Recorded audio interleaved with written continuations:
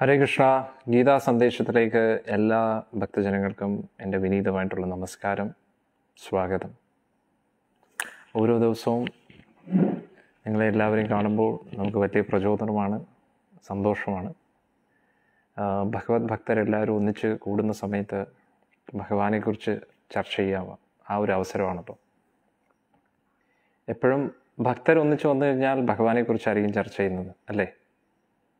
ഭഗവത് സംബന്ധമായിട്ടുള്ള കാര്യങ്ങളാണ്. അന്നേരം നമ്മളും ഇതേപോലെ ഒത്തുകൂടിയിരിക്കുകയാണ് ഭഗവാനെക്കുറിച്ച് ചർച്ച ചെയ്യാനും ഭഗവാനുമായിട്ട് കൂടുതൽ അടുക്കാനും അതിനുള്ളൊരു പരിശ്രമമാണ്. പൊതുവേ ഓരോ ഭക്തജനങ്ങളും പല പല വൈഷ്ണവ ഭജനങ്ങളൊക്കെ പാടുന്ന സമയത്ത് അവർ ഒരുപാട് വിഷമത്തിലും വിരഹത്തിലുമാണ് പാടുന്നത്. അവർ പാടുന്നത്, ഭഗവാനെ എനിക്ക് ഭയമാകുന്നു ഈ ലോകത്തിൽ, അല്ലേ? അങ്ങേ മറന്നുള്ള ഈ ലോകത്തിൽ നമുക്ക് ജീവിക്കാൻ താല്പര്യമില്ല എന്നൊക്കെയാണ് പറയുന്നത്. അന്നേരം സത്യം പറഞ്ഞാൽ നമ്മൾ എന്തുമാത്രം അപകടത്തിലാണെന്ന് നമുക്ക് അറിയുന്നില്ല. ഇപ്പോൾ നമ്മൾ പ്രശ്നത്തിലാണ് എന്ന് മനസ്സിലാക്കാൻ പറ്റാത്തതാണ് ഏറ്റവും വലിയ പ്രശ്നം. ഇപ്പോൾ ഒരു വ്യക്തിക്ക് ഒരു രോഗമുണ്ടെങ്കിൽ ആ രോഗം ആ വ്യക്തിക്ക് ഉണ്ട് എന്ന് മനസ്സിലാക്കാൻ പറ്റിയില്ല എങ്കിൽ അതാണ് ഏറ്റവും ഡേഞ്ചറസ് ആയിട്ടുള്ള സിറ്റുവേഷൻ, അല്ലേ? ആ രോഗത്തിൻ്റെ ആ ഒരു കാഠിന്യം ഇങ്ങനെ കൂടി വരും. അതെങ്ങനെയായിരിക്കും ആ വ്യക്തിയുടെ ജീവിതത്തെ ബാധിക്കാൻ പോകുന്നത് എന്നറിയത്തില്ല.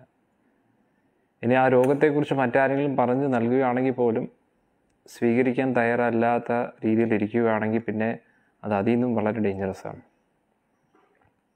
എന്നിട്ട് നമ്മളെല്ലാവരും രോഗബാധിതരാണ്. കൊറോണ ഒരു രോഗം തന്നെയാണ്. പക്ഷേ കൊറോണയെക്കാട്ടിയും ഏറ്റവും വലിയ ഡേഞ്ചറസ് ആയിട്ടുള്ള രോഗം നമ്മുടെ ഹൃദയത്തിലുണ്ട്.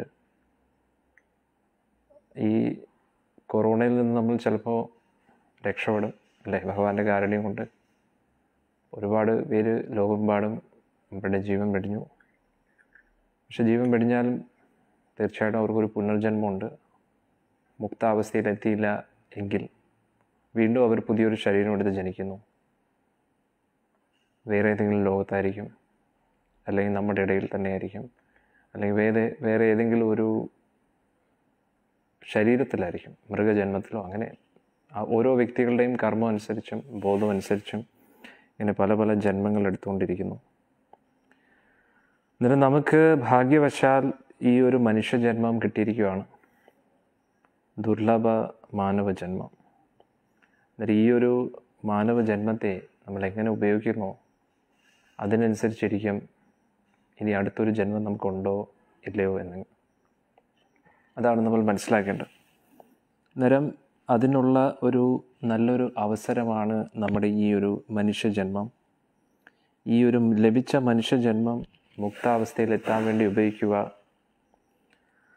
അഥവാ നമ്മൾ ഈ ഒരു മനുഷ്യജന്മത്തെ മുക്താവസ്ഥയിലെത്താൻ വേണ്ടി ഉപയോഗിച്ചില്ല എങ്കിൽ വീണ്ടും അടുത്ത ജന്മം എങ്ങനെയായിരിക്കുമെന്ന് ഒരു പിടിയുമില്ല. അതുകൊണ്ട് നമ്മളെല്ലാവരും നല്ല സീരിയസ് ആയിട്ട്, നമ്മൾ രാവിലത്തെ സത്സംഗത്തിലും കഴിഞ്ഞ സത്സംഗത്തിലുമൊക്കെ ചർച്ച ചെയ്തതുപോലെ എല്ലാ ഉത്തരവാദിത്തങ്ങളുമൊക്കെ നമ്മൾ നോക്കണം. പക്ഷേ പരമമായിട്ടുള്ള ഉത്തരവാദിത്വം നമ്മളെ ഈ സംസാര സാഗരം മറികടന്ന് ഭഗവാന്റെ തിരുസന്നിധിയിലേക്ക് തിരിച്ചെത്തുക എന്നതാണ് ഏറ്റവും വലിയ കടമ. ഇപ്പോൾ നാളെ ഏകാദശിയാണ്. നമ്മൾ കൂടുതൽ ഏകാദശി ദിവസങ്ങളിൽ ഭഗവാന്റെ കാര്യമൊക്കെ ചർച്ച ചെയ്യുക, ഭഗവാനെക്കുറിച്ച് ഭഗവാന്റെ നാമം ജപിക്കുക, അതൊക്കെയാണ് ഏറ്റവും പ്രധാനപ്പെട്ട കാര്യങ്ങൾ. അന്നേരം ഇന്നത്തെ സത്സംഗം നമുക്ക് ആരംഭിക്കാം. നമോ വിഷ്ണുപദായ കൃഷ്ണപ്രേഷ്ഠായ ഭൂതലേ ശ്രീമതേ ഭക്തിവേദാന്ത സ്വാമിൻ ഇതി നാമിനേ. നമോ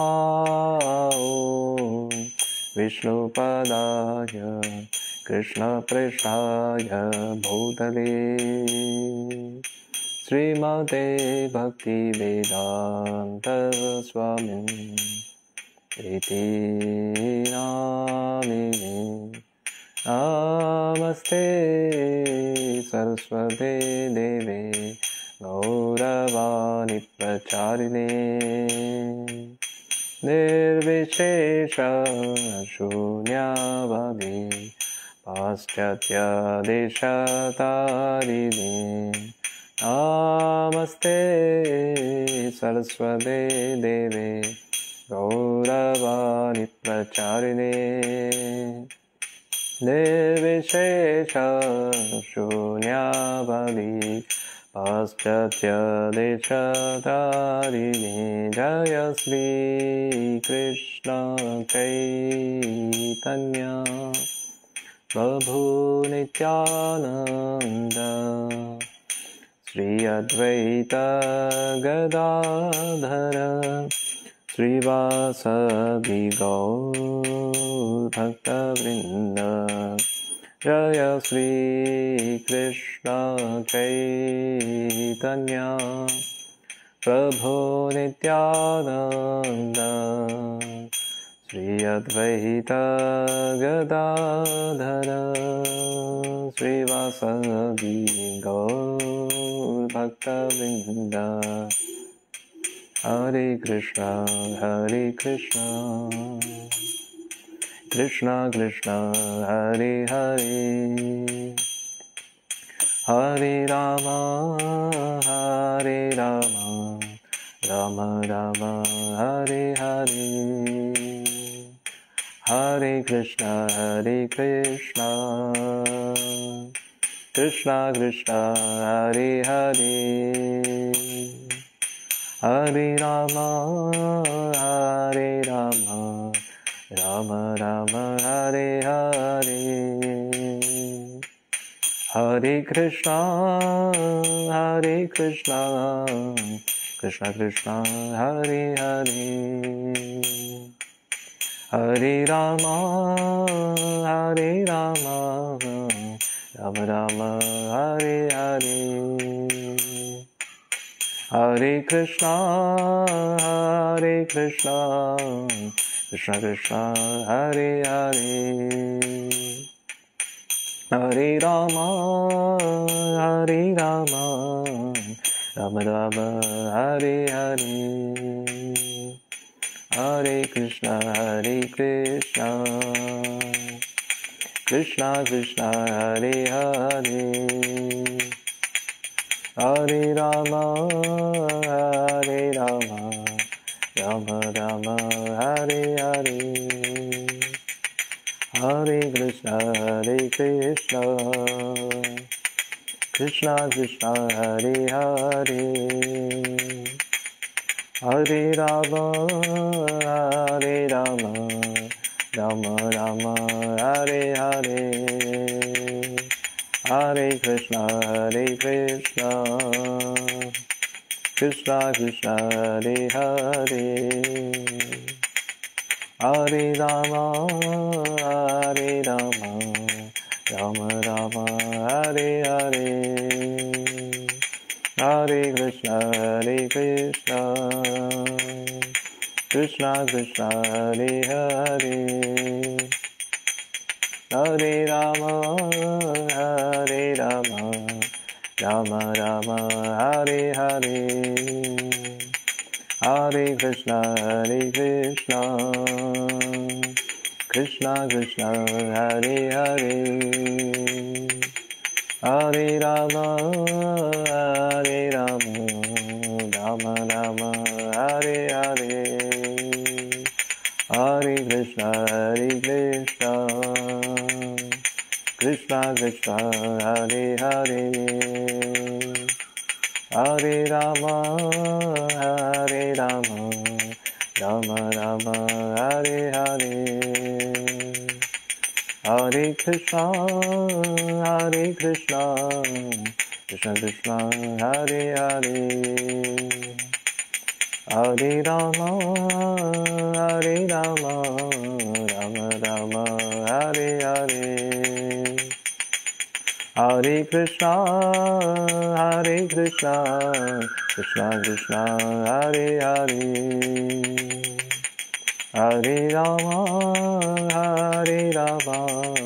Ram Ram Hare Hare Hare Krishna, Hare Krishna, Krishna Krishna, Hare Hare, Hare Rama, Hare Rama, Rama Rama, Hare Hare, Hare Krishna, Hare Krishna, Krishna Krishna, Hare Hare, Hare Rama, Hare Rama, Rama Rama, Hare Hare. गोलोकेरा प्रेमधरा Hariram संकीर्तन की जय. Nitai God പ്രേമാനന്ദേ Hari Hari ball. ഇന്നത്തെ ശ്ലോകം നമുക്ക് ചർച്ച ചെയ്യാം. അതിനു മുമ്പായിട്ട് നമ്മൾ പല സത്സംഗത്തിലും ചർച്ച ചെയ്തു. ഭഗവത്ഗീത ഭാഗവതമൊക്കെ പറയുന്നതിന് മുമ്പായിട്ട്, കേൾക്കുന്നതിന് മുമ്പായിട്ട് ഓം എന്ന് ഉച്ചരിച്ച് നമ്മൾ തുടങ്ങണം. അതുകൊണ്ടാണ് നമ്മൾ, അല്ലെങ്കിൽ കേൾക്കുന്ന എല്ലാം പ്രജ്ഞയിൽ ഉറച്ചു നിൽക്കത്തില്ല. ഇതിലൂടെ കേൾക്കും, അതിലൂടെ അങ്ങ് പോകും. അതുകൊണ്ട് നമുക്ക് പറഞ്ഞ് തുടങ്ങാം. ഓം നമോ ഭഗവതേ വാസുദേവായ. ഓം നമോ ഭഗവതേ വാസുദേവായ. ഓം നമോ ഭഗവതേ വാസുദേവായ. നാരായണം നമസ്കൃത്യം നരം ചൈവ നരോത്തമം ദേവീം സരസ്വതിം വ്യാസം തതോ ജയമുദീരയേത്. നഷ്ടപ്രായേഷു അഭദ്രേഷു നിത്യം ഭാഗവത സേവയാ ഭഗവതി ഉത്തമശ്ലോകേ ഭക്തിർഭവതി നൈഷ്ഠികീ. കൃഷ്ണായ വാസുദേവായ ദേവകീനന്ദനായ ച നന്ദഗോപകുമാരായ ഗോവിന്ദായ നമോ നമഃ. ഓം അജ്ഞാനതിമിരന്ദസ്യ ജ്ഞാനാഞ്ജനാശലാഘായ ചക്ഷുരോന്മിലിതം യേന തസ്മൈ ശ്രീഗുരുവേ നമഃ. ശ്രീചൈതന്യമനോഭീഷ്ടം സ്ഥാപിതം യേന ഭൂതലേ സ്വയം രൂപകഥാ മഹ്യം ദദാതി സ്വപദാന്തികം. വന്ദേഹം ശ്രീഗുരോം ശ്രീയുതാപദകമലം ശ്രീഗുരും വൈഷ്ണവാംശ്ച. ശ്രീരൂപം സാഗരജാതം സഹഗണ രഘുനാഥാന്വിതം തം സജീവം സാദ്വൈതം സാവധൂതം പരിജനാസഹിതം കൃഷ്ണചൈതന്യദേവം ശ്രീരാധാ കൃഷ്ണപാദാൻ സഹഗണ ലളിത ശ്രീവിശാഖാന്വിതം ച. ഹേ കൃഷ്ണ കരുണാ സിന്ധോ ദീനബന്ധോ ജഗത്പദേ ഗോപേശ ഗോപികാകാന്ത രാധാകാന്ത നമോസ്തുതേ. തപ്തകാഞ്ചന ഗൗരാംഗീ രാധേ വൃന്ദാവനേശ്വരി. വൃഷഭാനുസുതേ ദേവി പ്രണമാമി ഹരിപ്രിയേ. നമോ ഓം വിഷ്ണുപാദായ കൃഷ്ണപൃഷ്ഠായ ഭൂതലേ ശ്രീമതേ ഭക്തിവേദാന്ത സ്വാമിൻ ഇതി നാമിനേ. നമസ്തേ സാരസ്വതേ ദേവേ ഗൗരവാണി പ്രചാരിണേ നിർവിശേഷശൂന്യവാദി പാശ്ചാത്യദേശധാരിണേ. ജയ ശ്രീകൃഷ്ണ ചൈതന്യ പ്രഭു നിത്യാനന്ദ ശ്രീ അദ്വൈത ഗദാധര ശ്രീവാസാദി ഗൗരഭക്തവൃന്ദ. ഹരേ കൃഷ്ണ കൃഷ്ണ കൃഷ്ണ ഹരേ ഹരേ. ഹരേ രാമ രാമ രാമ ഹരേ ഹരേ. ഹരേ കൃഷ്ണ കൃഷ്ണ കൃഷ്ണ ഹരേ ഹരേ. ഹരേ രാമ രാമ രാമ ഹരേ ഹരേ. ഹരേ കൃഷ്ണ കൃഷ്ണ കൃഷ്ണ ഹരേ ഹരേ. ഹരേ രാമ രാമ രാമ ഹരേ ഹരേ. മുഖം കരോതി വാചാലം ഭംഗും ലങ്കായതേ ഗിരിം യത്കൃപാതമഹം വന്ദേ ശ്രീഗുരും ദീനതാരിണം പരമാനന്ദമാധവം ശ്രീചൈതന്യമീശ്വരം. ഹരി ഓം തത്സത്. കൃഷ്ണ. ഇന്ന് നമ്മൾ ചർച്ച ചെയ്യാൻ പോകുന്നത് ശ്രീമദ് ഭഗവത്ഗീതയിലെ 2-ാമത്തെ അധ്യായത്തിലെ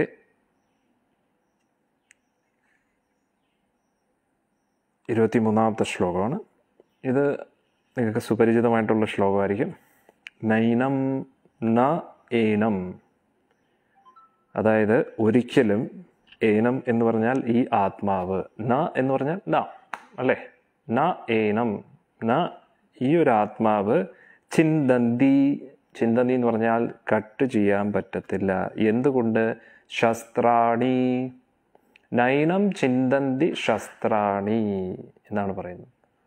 ഈ ഒരു ആത്മാവിനെ ഒരിക്കലും അസ്ത്രങ്ങൾ കൊണ്ട് കട്ട് ചെയ്യാൻ പറ്റത്തില്ല എന്നാണ് പറയുന്നത്. ഇനി അടുത്ത് എന്താണ് പറയുന്നത്? നൈനം ന ഏനം, ഈ ന ഏനം ഈ ഒരു ആത്മാവിനെ ഒരിക്കലും എന്ത് ചെയ്യാൻ പറ്റത്തില്ല? ദഹതി. ദഹതി എന്ന് പറഞ്ഞാൽ എന്താണ്? കത്തിക്കാൻ പറ്റത്തില്ല. എന്തിനാൽ? പാവകഃ, എന്താണ്? അഗ്നി കൊണ്ടൊരിക്കലും കത്തിപ്പിക്കാൻ പറ്റത്തില്ല. ഇനി അടുത്താണ് ന ച, അതുകൂടാതെ. എങ്ങനെ? ഏനം, ഇതിനെ ക്ലേദ്യന്തി. ക്ലേദ്യന്തി എന്ന് പറഞ്ഞാൽ നനയ്ക്കാൻ പറ്റത്തില്ല. നനയ്ക്കാനെന്ന് അല്ല കൂടുതൽ ഉദ്ദേശിക്കുന്നത്, മോയ്സ്റ്റൻസ് എന്ന് പറഞ്ഞു കഴിഞ്ഞാൽ അതിലങ്ങ് അലിയിച്ച് അതിൻ്റെ അസ്തിത്വം ഇല്ലാതാക്കാൻ പറ്റത്തില്ല. ഇപ്പോൾ ഉദാഹരണത്തിന് നമ്മൾ ആ ഒരു പഞ്ചസാരയൊക്കെ അല്ലേ വെള്ളത്തിലിങ്ങനെ അലിയിച്ച് അതുമായിട്ട് അങ്ങ് ചേർന്ന് പോകത്തില്ലേ? അതേപോലെ ഒന്നും ആവത്തില്ല അല്ലേ? ക്ലേദ്യന്തി ആപ, ആപോ, ആപ എന്ന് പറഞ്ഞു കഴിഞ്ഞാൽ എന്താണ്? വെള്ളം. ഒരിക്കലും ജലത്താൽ അത് അപ്രത്യക്ഷമാക്കാൻ പറ്റത്തില്ല. ജലത്തിനകത്ത് അങ്ങ് ജലവുമായിട്ട് ഒന്നിച്ച് ചേരാൻ പറ്റത്തില്ല. അതുകൂടാതെ ഇത് കൂടാതെ ശോഷയതി, ശോഷയതി, ശോഷിച്ചു പോകത്തില്ല. എന്തിനാൽ? മാരുതഃ, കാറ്റിനാൽ അല്ലേ? കാറ്റിങ്ങനെ വലിയ ഒരു കാറ്റ് അടിച്ചടിച്ചടിച്ച് അതിൻ്റെ ഓരോരോ അംശങ്ങളിങ്ങനെ പറന്ന് അതിൻ്റെ അസ്തിത്വം ഇല്ലാതെ ആകുന്നില്ല. അതാണ് മനസ്സിലാക്കേണ്ടത്. അന്നേരം ഭഗവാൻ പല രീതിയിലും ഇപ്പോൾ ശസ്ത്രങ്ങളെക്കുറിച്ച് പറഞ്ഞു, അഗ്നിയെക്കുറിച്ച് പറയുന്നു, ജലത്തെക്കുറിച്ച് പറയുന്നു, അതുകൂടാതെ കാറ്റിനെക്കുറിച്ച് പറയുന്നു. എന്നാൽ ശ്രീല പ്രഭുപാദി എടുത്തു പറയുന്നത് പൊതുവെ നമ്മുടെ ഇപ്പോഴത്തെ ഒരു തലമുറയിൽ, ഇപ്പോഴത്തെ ഒരു ജനറേഷനിൽ നമ്മൾ കൂടുതലും കാണുന്ന ആയുധങ്ങൾ എന്ന് പറഞ്ഞു കഴിഞ്ഞാൽ അഗ്നിയുടെ ആയുധങ്ങളാണ്. പക്ഷെ ശ്രീല പ്രഭുപാദി വളരെ ഇൻട്രസ്റ്റിംഗ് ആയിട്ട് ഇവിടെ എടുത്തു പറയുന്നു, ഭാവാർത്ഥത്തിൽ ആ ഒരു വൈദിക സംസ്കാരത്തിൻ്റെ ആ സമയത്തൊക്കെ പൊതുവെ ജലത്തിൻ്റെ ആയുധങ്ങളുമുണ്ട്, അതുകൂടാതെ വായുവിൻ്റെ ആയുധങ്ങളുമുണ്ട്, അതുകൂടാതെ അഗ്നിയുടെ ആയുധങ്ങൾ എന്തായാലും ഉണ്ട് അല്ലേ? അന്നേരം പല രീതിയിലുള്ള ആയുധങ്ങളും ഉണ്ട് എന്നാണ് പറയുന്നത്. അന്നേരം ഇവിടെ എടുത്തു പറയുകയാണ്. അന്നേരം ഇപ്പോൾ ഉദാഹരണത്തിന് നൈനം ചിന്തന്തി ശസ്ത്രാണി. ഇപ്പോൾ ഉദാഹരണത്തിന് നമ്മുടെ ശരീര അവയവങ്ങളെ അസ്ത്രങ്ങൾ വെച്ച് കട്ട് ചെയ്യാൻ പറ്റും അല്ലേ? പൊതുവെ അസ്ത്രങ്ങൾ വെച്ച് കുത്തിയാലോ കീറിയാലോ നമ്മൾ ഉടനെ മരിക്കും അല്ലേ? നമ്മുടെ പ്രധാനപ്പെട്ട അവയവങ്ങൾക്ക് എന്തെങ്കിലും ക്ഷതം ആ ഒരു ആയുധത്താൽ സംഭവിച്ചു കഴിഞ്ഞാൽ, ഇപ്പോൾ ഈ ബുള്ളറ്റിൻ്റെ ഷൂട്ട് ചെയ്യുന്നതിൻ്റെ ഉദ്ദേശം തന്നെ എന്താണ്? ആ ബുള്ളറ്റ് അകത്ത് നമ്മുടെ പ്രധാനപ്പെട്ട ഓർഗനകത്ത് പോയി ആ ഒരു എന്താ പറയുക, നമ്മുടെ ആ ഓർഗൻസിനെ തകർക്കുകയാണ്. എന്നിട്ട് തകർക്കുമ്പോഴാണല്ലോ ആ ഒരു വ്യക്തി മരിക്കുന്നത്. ഹാർട്ടിലോട്ട് ആ ബുള്ളറ്റ് പോയി കഴിഞ്ഞാൽ ഹാർട്ട് അതിൻ്റെ പ്രവർത്തനം നിൽക്കുന്നു. അങ്ങനെ ഏത് ബോഡിയാണോ ഏത് ഭാഗത്താണോ നമുക്ക് ഏറ്റവും കൂടുതൽ ഡാമേജ് ചെയ്യാൻ പറ്റുന്ന ആ രീതിയിലായിരിക്കും ആരെങ്കിലും ബുള്ളറ്റ് ഷൂട്ട് ചെയ്യുന്നത്. അന്നേരം ആ ഒരു അർത്ഥത്തിൽ തന്നെ നോക്കുകയാണെങ്കിലും അന്നേരം അസ്ത്രങ്ങൾ ഉപയോഗിക്കുന്നതിൻ്റെ പ്രധാനപ്പെട്ട കാരണം തന്നെ എന്താണ്? നമ്മുടെ ഈ ഒരു ശരീരത്തിൻ്റെ പ്രവർത്തനത്തെ നശിപ്പിക്കുക എന്നതാണ് അല്ലേ? അന്നേരം ശരീരത്തെ നശിപ്പിച്ചു കഴിഞ്ഞാൽ പിന്നെന്താണ്? മരണമായി കഴിഞ്ഞാൽ പിന്നെ ആ ഒരു വ്യക്തി ഇല്ല എന്നുള്ള രീതിയിലാണ് അല്ലേ? അതുകൊണ്ടാണ് ഇന്നത്തെ കാലത്ത് യുദ്ധമായാലും ഇപ്പോൾ ടെററിസ്റ്റ് ആൾക്കാരും നമ്മുടെ മിലിറ്ററിക്കാരും രണ്ടുപേരും തമ്മിൽ യുദ്ധം ചെയ്യുമ്പോൾ, ഫൈറ്റ് ചെയ്യുന്ന സമയത്ത് മെയിൻ ഉദ്ദേശം എന്ന് പറഞ്ഞാൽ എന്താണ്? രണ്ടുപേരുടെയും ശരീരത്തെ എങ്ങനെയെങ്കിലും നശിപ്പിക്കുക എന്നതാണ് ഇരുപക്ഷത്തിൻ്റെയും ലക്ഷ്യം. നമ്മുടെ ഭാഗത്തുനിന്ന് യുദ്ധം ചെയ്യുന്നവർ എന്തു ചെയ്യും? ആ ടെററിസ്റ്റുകാരെ എങ്ങനെയെങ്കിലും വധിക്കുക, കുറഞ്ഞ ബുള്ളറ്റ് കൊണ്ട് മാക്സിമം പേരെ എങ്ങനെ വധിക്കുക എന്നതാണ് ലക്ഷ്യം അല്ലേ? അന്നേരം ആ ബുള്ളറ്റ് ഷൂട്ട് ചെയ്ത് കറക്റ്റ് ആ എയിം ലക്ഷ്യം പഠിക്കുന്നത് തന്നെ എന്തിനാണ്? ഈ പ്രാക്ടീസ് ചെയ്യുന്നത് തന്നെ എന്തിനാണ്? ലക്ഷ്യം ഉറപ്പിക്കുക, അതായത് കുറഞ്ഞ ബുള്ളറ്റ് കൊണ്ട് മാക്സിമം പേരെ കൊല്ലുക എന്നതാണ് അല്ലേ? അന്നേരം നമ്മുടെ ഈ ശരീരത്തിൻ്റെ ഘടന നോക്കിക്കഴിഞ്ഞാൽ ആ ഒരു അസ്ത്രത്തിൻ്റെ ഉപയോഗം കൊണ്ട് പൊതുവെ അസ്ത്രശസ്ത്രങ്ങൾ, ഇപ്പോൾ നമ്മുടെ പല ഈ കൊട്ടേഷൻ ടീമുകളൊക്കെ നോക്കിയാലും അവർ ഈ അസ്ത്രങ്ങൾ വെച്ചുള്ള പരിപാടികളുണ്ട്. ഇപ്പോൾ എനിക്ക് അറിഞ്ഞുകൂടാ അതിനെക്കുറിച്ച് കൂടുതലൊന്നും, പക്ഷെ പൊതുവെ കേട്ടിട്ടുണ്ട് ഇങ്ങനെയൊക്കെ. ഞാൻ പൊതുവെ കേട്ടിട്ടുണ്ട്. ഇത് കേൾക്കുമ്പോൾ വളരെ ക്രൂരമായിട്ട് തോന്നും, പക്ഷെ ചില ആൾക്കാരൊക്കെ അങ്ങനെയാണ്. അതായത് അവരെന്ത് ചെയ്യുമെന്ന് വെച്ചാൽ, കേൾക്കുമ്പോൾ നിങ്ങൾ നടക്കുന്ന കാര്യം മാത്രം ഞാൻ ഒന്ന് പറഞ്ഞതേ ഉള്ളൂ. ചിലവരെന്താ ചെയ്യുന്നതെന്ന് വെച്ചാൽ ആരെങ്കിലും ഇങ്ങനെ ടാർഗറ്റ് ചെയ്ത് കഴിഞ്ഞാൽ ഒരു കോടാലിയും കൊണ്ടുപോകും. കോടാലിയും കൊണ്ടുപോയിട്ട് നെഞ്ചു നോക്കി ഒറ്റ കീറാണ്. കീറുമ്പോഴത്തേക്ക് എന്നിട്ട് 2 തോളിലും ഒറ്റ ചവിട്ടാണ്, 2 കാല് വെച്ചിട്ട്. എന്നിട്ട് നെഞ്ചിങ്ങനെ പിളർന്ന് നിൽക്കും. എന്നിട്ട് അതിനകത്ത് മണ്ണ് വാരിയൊക്കെ ഇടുമെന്നാണ് പറയുന്നത്. എന്തൊക്കെ ഡേഞ്ചർ രീതിയിലാണ് നോക്കണേ. അന്നേരം ഇങ്ങനെയുള്ള പല ആൾക്കാരും ഉണ്ട്. അന്നേരം അങ്ങനെ പല രീതിയിലും ചെയ്ത് അവർക്കങ്ങ് ശീലമാകും. അന്നേരം ഒരു സർജൻ എങ്ങനെയാണോ ബോഡിയുടെ ഫങ്ഷനിങ് ഒക്കെ മനസ്സിലാവുന്നത്, അതേപോലെ ഈ ഗുണ്ടാ വർക്ക് ചെയ്യുന്നവർക്ക് നല്ലപോലെ അറിയാം ഈ ബോഡി എങ്ങനെയാണ് തകർക്കേണ്ടതെന്ന്. അന്നേരം അതിലവർ എക്സ്പേർട്ടായി കഴിഞ്ഞ് കഴിഞ്ഞാൽ ഉടനെ അറിയാൻ പറ്റും എങ്ങനെയാണ് അവിടെ നോക്കിയ ഒരു വെട്ട്, ഇവിടെ ഒരു കുത്ത്, ആൾ തീരും. അത്രയ്ക്ക് എക്സ്പേർട്ടാവും എന്നുള്ളത്. പക്ഷെ അവരുടെ എക്സ്പെർട്ടീസ് എന്തിനു വേണ്ടിയാണ് ഉപയോഗിക്കുന്നത്? മനുഷ്യൻ്റെ ജീവനെ നശിപ്പിക്കാൻ വേണ്ടിയാണ് അവർ ഉപയോഗിക്കുന്നത്.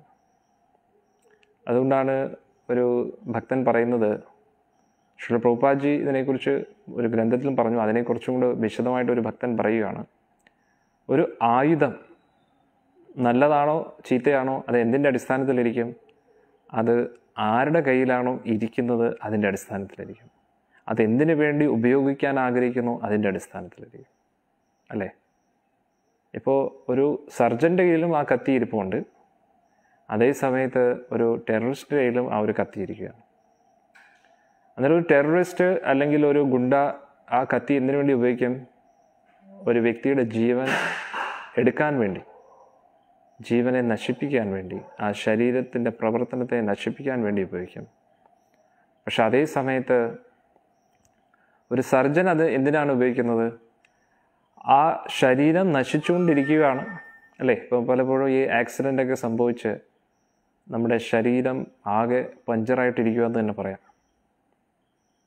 ചില സമയത്ത് വളരെ ഡേഞ്ചറായിട്ടൊക്കെ കാണാറുണ്ട്. അതായത് എന്തൊക്കെയാ നെറ്റിലൊക്കെ അതിനെക്കുറിച്ച് വളരെ ഡേഞ്ചറസ് ആയിട്ട് കാണാൻ പറ്റും. അതായത് ഒരാൾ ചുമ്മാ ഇങ്ങനെ ഈ വീട്ടിൽ നിന്ന് ഇങ്ങനെ ഇറങ്ങിപ്പോകുന്ന സമയത്ത് എന്തോ കാല് വഴുതി അങ്ങോട്ട് സ്ലിപ്പായി വീണതാണ്.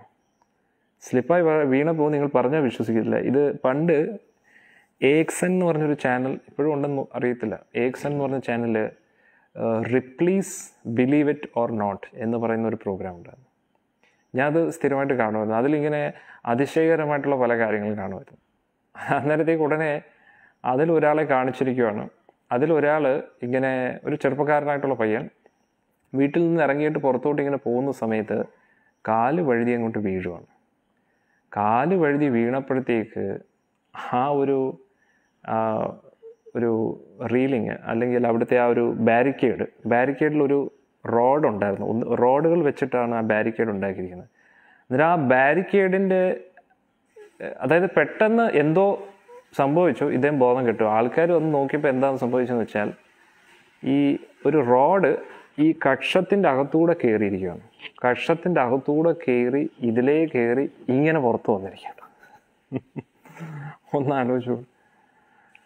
കക്ഷത്തിൻ്റെ ഒരു കക്ഷത്തൂടെ റോഡ് അകത്ത് കയറിയിട്ട് ഈ കഴുത്തിൻ്റെ കൂടെ പുറത്ത് വന്നിരിക്കുകയാണ്. പക്ഷേ അത് ആ റിപ്ലീസ് ബിലീവ് ഇറ്റ് ഓർ നോട്ടിൽ എന്തുകൊണ്ട് വന്നു എന്ന് വെച്ചാൽ ആളിന് ജീവൻ ഒരു ഹാനിയും സംഭവിച്ചിട്ടില്ല. ഇത് കണ്ടിട്ട് അദ്ദേഹം ബോധം കെട്ടുപോയതാണ്. പക്ഷെ കറക്റ്റായിട്ട് ഹാർട്ടിനെ അത് സ്പർശിച്ചില്ല. എങ്ങനെയാണ് അത് സംഭവിച്ചതെന്ന് ഡോക്ടർമാർക്കും അറിയത്തില്ല. കറക്റ്റ് ഹാർട്ടിൻ്റെ ഗ്യാപ്പ്, ഹാർട്ടിനെ തൊട്ടില്ല എന്നുള്ള രീതിയിൽ അത് തുളച്ചു കയറി. എന്നിട്ട് ഈ കഴുത്തിൻ്റെ അതിനെയും കട്ട് ചെയ്തില്ല, കഴുത്തിൻ്റെ ഈ നമ്മുടെ ഈ കണക്ഷനെയും കട്ട് ചെയ്തില്ല, ഈ എല്ലുകൾക്കൊന്നും ക്ഷതം സംഭവിച്ചില്ല. കറക്റ്റ് ആ ഗ്യാപ്പ് വഴി അതങ്ങ് പോയെന്നുള്ളതാണ്. ഇത് വലിയൊരു അത്ഭുതമായിരുന്നു. അന്നേരത്തെ ഇതിലേക്കൂടെ കയറി ഇതിലേക്കൂടെ പോയി കറക്റ്റ് കഴുത്ത് ഇതിലേക്കൂടെ ഇങ്ങനെ ഇരിക്കുക. പിന്നെ ഡോക്ടർമാർക്ക് വലിയ പേടിയായി, ഇത് ഊരുമ്പോൾ എവിടെയെങ്കിലും കൊണ്ടാൽ തീർന്നു. അതുകൊണ്ട് എത്രയോ നേരത്തെ മണിക്കൂറുകളോളം സർജറി ചെയ്തിട്ട് അത് ഊരുന്ന സമയത്ത് വളരെ കെയർഫുള്ളായിട്ടിരിക്കണം. വേറെ അന്തരീക്ഷത്തിൽ നിന്നുള്ള ഒന്നും അകത്തോട്ട് ബുദ്ധിമുട്ടൊന്നും വരാൻ പാടില്ല. വിചിത്രം അല്ലേ? മനുഷ്യ ശരീരം എങ്ങനെയായിരിക്കുന്നത് അല്ലേ? ഓരോ വ്യക്തികളുടെ ജീവിതത്തിൽ എങ്ങനെയൊക്കെയാണ് സംഭവിക്കുന്നത്. ഇതേപോലെ ഓസ്ട്രേലിയയിൽ ഒരു സംഭവം നടന്നു. ഓസ്ട്രേലിയയിൽ എന്താ സംഭവിച്ചതെന്ന് വെച്ചാൽ അവിടെ ഇതൊക്കെ ഇങ്ങനെയുള്ള കാര്യങ്ങൾ സംഭവിക്കാനുള്ള മെയിൻ കാരണം എന്ന് പറഞ്ഞാൽ അത് കർമ്മമാണ്. ഘോരമായിട്ടുള്ള കർമ്മം, അത്രയ്ക്ക് ഘോരമായിട്ടുള്ള കർമ്മം. പക്ഷേ ഈ ഒരു വ്യക്തിക്ക് അത്രത്തോളം പറ്റിയില്ല. കാരണം എന്താണെന്ന് ചോദിച്ചു കഴിഞ്ഞാൽ എന്തോ പുണ്യം ചെയ്ത വ്യക്തിയായിരിക്കും, അതായിരിക്കും ഇങ്ങനെ ഒരു ആപത്ത് സംഭവിച്ചിട്ടും. പക്ഷെ എന്നാലും ആ ഒരു ഭയത്തോടു കൂടി ഈ റോഡ് ഒന്ന് ആലോചിച്ചു, റോഡ് ഇതിലേക്ക് കയറിയിട്ട് ഇങ്ങനെ പോകുമ്പോൾ നമ്മൾ എന്തായിരിക്കും? ചിരിച്ചുകൊണ്ടിരിക്കാൻ പറ്റും? കാണുന്നവർക്ക് തന്നെ ഭയം വരത്തില്ലേ? എങ്ങനെ ഇരിക്കും? ശബ്ദം കുറവാണെന്ന് പറയുന്നു. ഹരേ കൃഷ്ണ കൃഷ്ണ കൃഷ്ണ ഹരേ ഹരേ, ഹരേ രാമ രാമ രാമ ഹരേ ഹരേ. കേൾക്കാമോ? ഹരേ കൃഷ്ണ കൃഷ്ണ കൃഷ്ണ ഹരേ ഹരേ, ഹരേ രാമ രാമ രാമ ഹരേ ഹരേ. കേൾക്കാമോ? ഹരേ കൃഷ്ണ കൃഷ്ണ കൃഷ്ണ ഹരേ ഹരേ, ഹരേ രാമ രാമ രാമ ഹരേ ഹരേ. കേൾക്കാമെങ്കിൽ ഒന്ന് മെസ്സേജ് ചെയ്യാമോ?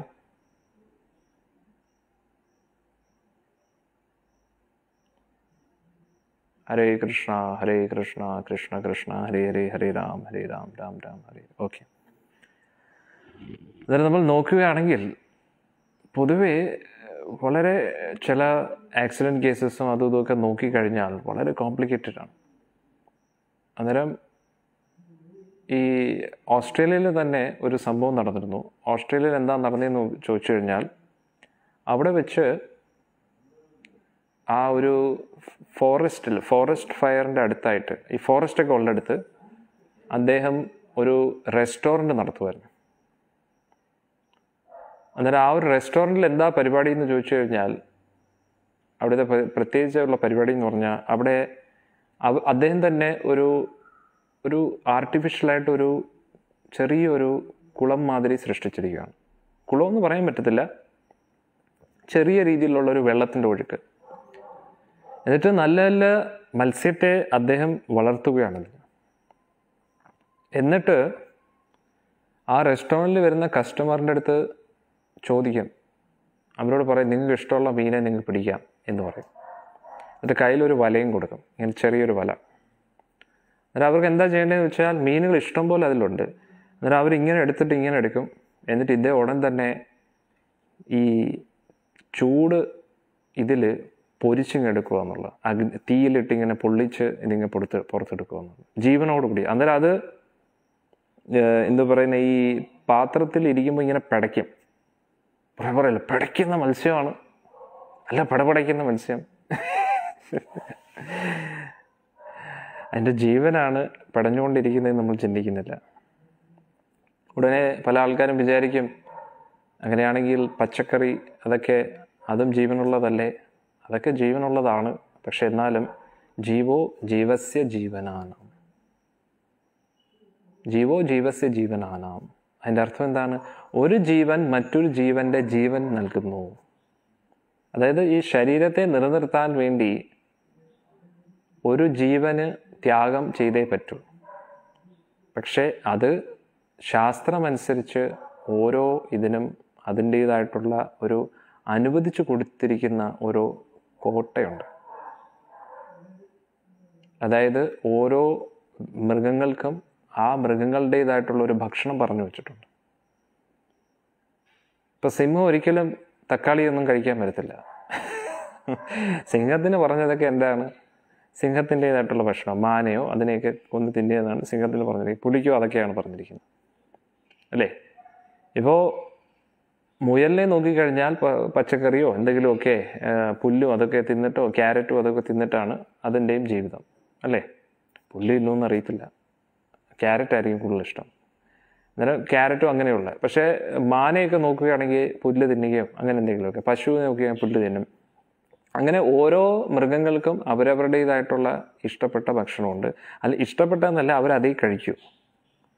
ഇപ്പോൾ നമ്മൾ പഴഞ്ചൊല്ലിന് വേണ്ടി വേണമെങ്കിൽ പറയും, ഗതി കെട്ട് കഴിഞ്ഞാൽ എന്തോ പുലി എന്തോ പുല്ലും തിന്നും എന്നൊക്കെ നമ്മൾ പറയും. പക്ഷേ അവരൊരിക്കലും അത് ചെയ്യാറില്ല. അവർക്ക് വേണ്ടുന്ന ഭക്ഷണം അത് വളരെ നിശ്ചിതമാണ്. പക്ഷേ നമ്മുടെ കാര്യം നമ്മൾ നോക്കുകയാണെങ്കിൽ, നമ്മൾ മാംസഭക്ഷണവും കഴിക്കും, വെജിറ്റേറിയനും കഴിക്കും. ഒന്ന് ആലോചിച്ച് വേണേ, ഏതെങ്കിലും ഒന്നിൽ ഉറച്ചിരിക്കണ്ടേ? അപ്പോൾ മാംസഭക്ഷണമേ കഴിക്കൂ എന്ന് പറഞ്ഞാൽ മാംസഭക്ഷണം മാത്രം കഴിക്കണം. അങ്ങനെ നമുക്ക് ഇരിക്കാൻ പറ്റുമോ? ഇരിക്കാൻ പറ്റുമോ? പറ്റത്തില്ല. നമ്മൾ രണ്ടും കഴിക്കുക എന്നുള്ളതാണ്. രണ്ടിടത്തും നമ്മൾ ബാലൻസ് തെറ്റിക്കുക എന്നുള്ളതാണ്. അന്നേരം ആധികാരികമായിട്ട് നമുക്ക് പറഞ്ഞിട്ടുള്ളത് വെജിറ്റേറിയൻ ഫുഡാണ് ശാസ്ത്രം അനുസരിച്ച്. ഇനി നമ്മൾ പറയും നമുക്കിങ്ങനെ എന്താ പറയുന്നത് അണപ്പല്ലുണ്ട്, അത് ഇതേപോലെയല്ലേ, ഇതിനു വേണ്ടിയല്ലേ. പക്ഷേ അണപ്പല്ല് നോക്കുകയാണെങ്കിൽ എന്താ പറയുന്നത് സിംഹത്തെയും പുലികളെയും പോലുള്ള സ്ട്രോങ് പല്ലുകളല്ല നമ്മുടെ. സിംഹത്തിൻ്റെയും പുലിയുടെയും ഒക്കെ പല്ലും അതല്ലെങ്കിൽ പൊതുവെ മാംസഭക്ഷണം കഴിക്കുന്ന മൃഗങ്ങളുടെ ആ ഒരു പല്ലുകൾ നമ്മൾ നോക്കുകയാണെങ്കിൽ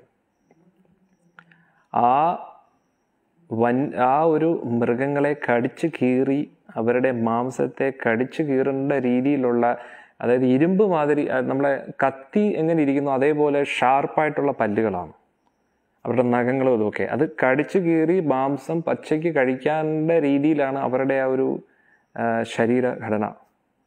പക്ഷെ മനുഷ്യൻ്റെ ശരീരഘടന അങ്ങനെയല്ല, മനസ്സിലാക്കിയിരിക്കുക.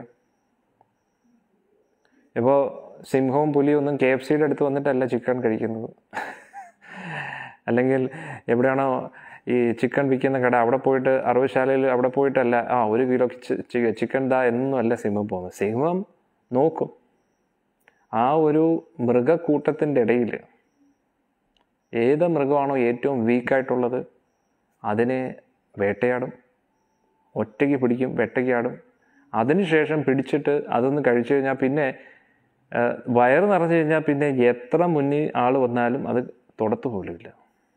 അതിന് അങ്ങേയറ്റം വിശക്കുമ്പോൾ മാത്രമേ ആരെങ്കിലും ഒരാൾ ബലിയാടാവും.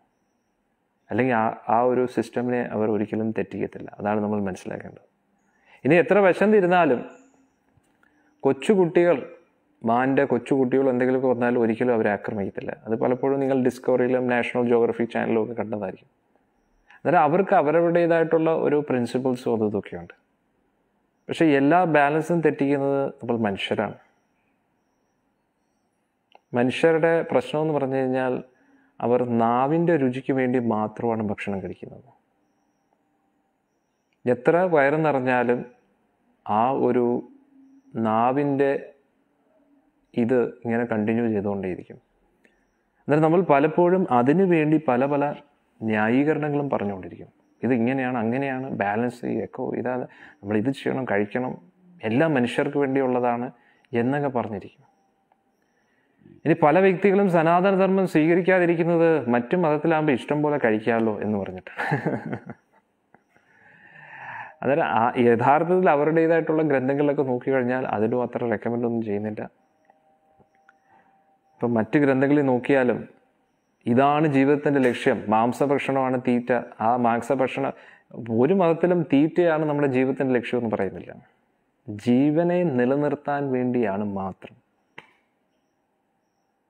ഇപ്പം ജീസസ് ക്രൈസ്റ്റ് തന്നെ പലപ്പോഴും മത്സ്യത്തെ കാണിച്ചതും അതും ഇതുമൊക്കെ പറയുന്നത് അവരുടെ തൊഴിൽ അങ്ങനെയായിരുന്നു. അന്നത്തെ കാലത്ത് പ്രത്യേകിച്ചും ആ ഒരു ഏരിയയിലൊക്കെ നോക്കുകയാണെങ്കിൽ വേറെ ആ ഒരു പ്രദേശത്ത് അങ്ങനെയുള്ള കൃഷി ഉൽപ്പന്നങ്ങളൊന്നും ഇല്ലാത്തതുകൊണ്ട് അവർക്കത് അനുവദിച്ചിരിക്കുമായിരുന്നു. പക്ഷേ എല്ലാം അവൈലബിൾ ആയിട്ടുള്ള ഒരു സ്ഥലത്ത് കഴിയുന്നതും വയലൻസ് കുറയ്ക്കാനാണ് നമ്മൾ നോക്കേണ്ടത്. ഹിംസ കുറയ്ക്കാനാണ് നോക്കേണ്ടത്. ഹിംസ ചെയ്യാതെ ആർക്കും ഇരിക്കാൻ പറ്റത്തില്ല. ഹിംസ കുറയ്ക്കണം. അതുകൂടാതെ അത് ഭഗവാനെ വിചാരിച്ചിട്ട്, ആ ഭഗവാനെ വിചാരിച്ചിട്ട് നമ്മൾ ജീവിക്കുകയാണെങ്കിൽ ആ ചെയ്ത ഹിംസയ്ക്കുള്ള ആ ഒരു എന്തോ പറയുന്നത് അതിൻ്റെ ആ പാപത്തിനൊരു പരിഹാരമായി എന്നാണ് നമ്മൾ മനസ്സിലാക്കേണ്ടത്. അത് വളരെ ഇമ്പോർട്ടൻ്റ് ആണ്. പാപം ചെയ്യുന്ന വ്യക്തികൾക്ക് ഒരിക്കലും സമാധാനമായിട്ടിരിക്കാൻ പറ്റത്തില്ല. സമാധാനം ഇല്ലെങ്കിൽ പിന്നെ സന്തോഷമില്ല. എന്നാൽ ഈ ഒരു ഇപ്പോൾ നമ്മുടെ സത്സംഗത്തിൽ പല ഭക്തരും അവരവരുടെ എക്സ്പീരിയൻസ് എന്നോട് ഷെയർ ചെയ്തു. അവരെല്ലാം പൂർണ്ണമായിട്ട് വെജിറ്റേറിയൻ ആയപ്പോൾ എന്തുമാത്രം സന്തോഷവും സമാധാനമാണ് അവർക്ക് ലഭിക്കുന്നത്. എന്തോ അകത്തുനിന്ന് എന്തൊക്കെയോ പോയത് പതിരി അവർക്ക് തോന്നും. സത്യമാണ്. ഇപ്പോൾ ഞാനും ഹരേ കൃഷ്ണ പ്രസ്ഥാനത്തിൽ വരുന്നതിന് മുമ്പേ നോൺ വെജിറ്റേറിയൻ ആയിരുന്നു. ഇഷ്ടംപോലെ നോൺ വെജ് കഴിക്കുമായിരുന്നു. പക്ഷേ എപ്പോഴാണോ ശില പ്രഭുപാജിയുടെ ആ ഭഗവത്ഗീത വായിച്ചത് അന്നേരമാണ് എനിക്ക് മനസ്സിലായത് എൻ്റെ ജീവിതമൊക്കെ വെറുതെയായി, എന്തിന് ഇത്രയൊക്കെ ഞാൻ ചെയ്തു എന്നൊക്കെ തോന്നി, കുറ്റബോധം തോന്നി. അന്നേരം നമ്മളെപ്പോഴും ഇതുവരെയും ചെയ്ത തെറ്റുകൾ ഓക്കെ, പക്ഷെ നമുക്ക് എപ്പോഴെങ്കിലും അതിനെക്കുറിച്ച് ബോധ്യപ്പെട്ട് കഴിഞ്ഞാൽ പിന്നെ ഒരിക്കലും തെറ്റ് ചെയ്യരുത്. കാരണം എന്തൊക്കെ പറഞ്ഞാലും നമ്മൾ പല രീതിയിൽ കാരണം നമ്മുടെ ശരീരം ശോഷിച്ചു പോകും ഇതൊക്കെ എന്ന് പറഞ്ഞാൽ എന്താണ് ഇത്രയും കഴിച്ചിട്ട് നമ്മുടെ ശരീരം എന്താ നല്ലപോലെ തന്നെ ഇരിക്കുന്നത്? നമ്മൾ ബ്രൂസ്ലി പോലെയാണോ ഇരിക്കുന്നത്? അതോ ജാക്കി ചാനെ പോലെ, അതോ ടോം ക്രൂസിനെ പോലെയാണോ ഇരിക്കുന്നത്? നമ്മൾ അവരെ പോലെയൊന്നും അല്ലല്ലോ ഇരിക്കുന്നത്. അല്ലെങ്കിൽ ഋത്തിക് റോഷനെ പോലെയാണോ ഇരിക്കുന്നത്? നമ്മൾ ഇത്രയൊക്കെ കഴിച്ചിട്ടും നമ്മൾ നമ്മളെ പോലെ തന്നെയാണ് ഇരിക്കുന്നത്. പിന്നെ എന്തിനാണ് നമ്മൾ ഇത്രയൊക്കെ കഴിക്കുന്നത്? കഴിച്ചിട്ട് എന്തായാലും ഒരു ഉപയോഗമില്ല. എനിക്ക് കുറച്ചു കാലം കഴിക്കാതെ നോക്കിക്കൂടെ? ഇപ്പോൾ എത്രയോ സെലിബ്രിറ്റീസ് നോക്കി കഴിഞ്ഞാൽ ജോൺ എബ്രഹാം വെജിറ്റേറിയനാണ്. അങ്ങനെ കുറേ ആൾക്കാർ, അമിതാഭ് ബച്ചൻ, അങ്ങനെ കുറേ പേരൊക്കെ വെജിറ്റേറിയൻസാണ്. എനിവേ, അത് വെജിറ്റേറിയൻ ആയാലും ഇല്ലെങ്കിലും മെയിൻലി നമ്മൾ ഫോക്കസ് ചെയ്യുന്നത് എന്താണെന്ന് ചോദിച്ചു കഴിഞ്ഞാൽ കഴിയുന്നതും നമ്മുടെ ജീവിതത്തിൽ അറിഞ്ഞോ അറിയാതെയോ ഒരിക്കലും ഒരു ഹിംസയ്ക്ക് കൂട്ട് നമ്മൾ നിൽക്കരുത്. എന്നിട്ട് ഞാൻ നേരത്തെ പറഞ്ഞതുപോലെ നമ്മൾ വെജിറ്റേറിയൻ ഫുഡാണ് കഴിക്കുന്നത് എങ്കിലും അതും സത്യം പറഞ്ഞാൽ ഒരു തരത്തിൽ ഹിംസയാണ്. പക്ഷേ ഹിംസ കുറവാണ്. ഇപ്പോൾ ഉദാഹരണത്തിന് നമ്മൾ ആപ്പിൾ കഴിക്കുമ്പോൾ ആപ്പിളിൻ്റെ മരത്തെ ഫുൾ കട്ട് ചെയ്തിട്ടല്ല നമ്മൾ കഴിക്കുന്നത്. അതിലെ ഫ്രൂട്ട്സ് നമ്മൾ എടുത്താലും ഇല്ലെങ്കിലും അത് താഴെ വീഴും. മാങ്ങയാണെങ്കിലും നമ്മളത് പറിച്ചാലും ഇല്ലെങ്കിലും അത് താഴെ വീണ് വീഴാൻ പോകണം. ചക്കയാണെങ്കിലും അത് താഴെ വീഴും, അല്ലേ? ഇനി ബാക്കിയുള്ള നമ്മുടെ ധാന്യങ്ങളൊക്കെ നോക്കുകയാണെങ്കിലും ആ ഗോതമ്പ്, അരി അതൊക്കെ നോക്കുകയാണെങ്കിൽ നമ്മളത് എടുത്തില്ലെങ്കിലും, അത് കൊയ്തെടുത്തില്ലെങ്കിലും അത് അങ്ങനെ തന്നെ വാടിപ്പോവും, നശിക്കും, അല്ലേ? എന്തായാലും അതൊക്കെ വീഴാൻ പോകുന്ന സാധനങ്ങളാണ്. അതാണ് നമ്മൾ മനസ്സിലാക്കേണ്ടത്. അന്നേരം വെജിറ്റേറിയൻ ഇതിൽ നോക്കുകയാണെങ്കിൽ ഇപ്പോൾ പാടത്ത് കൊയ്യാനൊക്കെ പോകുന്ന ആ സമയം എന്ന് പറഞ്ഞു കഴിഞ്ഞാൽ വലിയൊരു ഉത്സവമാണ്. അങ്ങനെയുള്ള സമയത്തൊക്കെ നമ്മുടെ കുട്ടികളെയൊക്കെ അവിടെയൊക്കെ കൊണ്ടുപോകാന്ന് പറഞ്ഞാൽ എന്തൊരു സന്തോഷ നിമിഷങ്ങളാണ്. ഇനി അതുകൂടാതെ പശുവിൻ്റെ പാലാണെങ്കിലും അതൊക്കെ എന്ത് പവിത്രമാണ്, അല്ലേ? പക്ഷെ എപ്പോഴാണ് രക്തം ഒഴുകുന്നത് ആ സമയത്ത് ഇത് ഒരു കോമൺ സെൻസ് അല്ലേ? അത് എപ്പോഴും അശുദ്ധമായിരിക്കും, എപ്പോഴും അത് പാപമായിരിക്കും. ഇപ്പോൾ വെജിറ്റേറിയൻ ആയിട്ടുള്ള ഇത് കഴിക്കുമ്പോഴത്തേക്ക് ഉടനെ ഇപ്പോൾ രക്തമൊന്നും വീഴുന്നില്ലല്ലോ. രക്തം എന്ന് പറയുമ്പോൾ അശുദ്ധമാണ്. ഇനി നമുക്ക് തന്നെ അറിയാം, മാംസഭക്ഷണം കഴിച്ചിട്ട് നമ്മൾ എപ്പോഴെങ്കിലും അമ്പലത്തിൽ പോകും? ഒരിക്കലും പോകത്തില്ല. നമ്മൾ പറയും, ഇന്ന് ഞാൻ അമ്പലത്തിൽ വരുന്നില്ല കാരണം ഞാൻ മാംസഭക്ഷണം കഴിച്ചു. അതായത് നമുക്ക് തന്നെ അറിയാം അത് കഴിക്കാൻ പാടില്ലെന്ന്. ഒന്ന് ആലോചിച്ച് നോക്കണേ. നമുക്ക് തന്നെ നല്ലപോലെ അറിയാം അത് കഴിക്കാൻ പാടില്ല. പിന്നെ എന്താ നമ്മൾ കഴിക്കുന്നത്? അതാണ് നമ്മൾ ചിന്തിക്കേണ്ടത്. അത് കഴിച്ചു കഴിഞ്ഞാൽ ഭഗവാന്റെ അടുത്ത് പോകാനുള്ള യോഗ്യത നമുക്കില്ല എന്ന് നമുക്ക് മനസ്സിലായി. പക്ഷെ അത് നമ്മൾ എന്തിനാണ് പിന്നെ കഴിക്കുന്നത്? അത് കഴിക്കുന്നത് കൂടുതൽ റിസ്ക് അല്ലേ? അതാണ് നമ്മൾ മനസ്സിലാക്കുന്നത്. എന്ത് റിസ്ക്? നമ്മുടെ ജീവിതത്തിൽ കൂടുതൽ അശുഭ നിമിഷങ്ങൾ വരും. നമ്മുടെ നോക്കുകയാണെങ്കിൽ ആ ദൈവാധീനം കുറയും, ഭഗവത് ചിന്തകൾ കുറയും. നമ്മൾ എന്ത് കഴിക്കുന്നോ അതാണ് നമ്മൾ യഥാർത്ഥത്തിൽ നമ്മളൊന്ന് ആലോചിച്ച് നോക്കണം, എന്തിനു വേണ്ടിയാണ് നമ്മൾ നോൺ വെജ് കഴിക്കുന്നത്? അത് നമ്മൾ ചിന്തിച്ച് നോക്കണം. അതിൻ്റെ യഥാർത്ഥ കാരണം കണ്ടുപിടിക്കണം.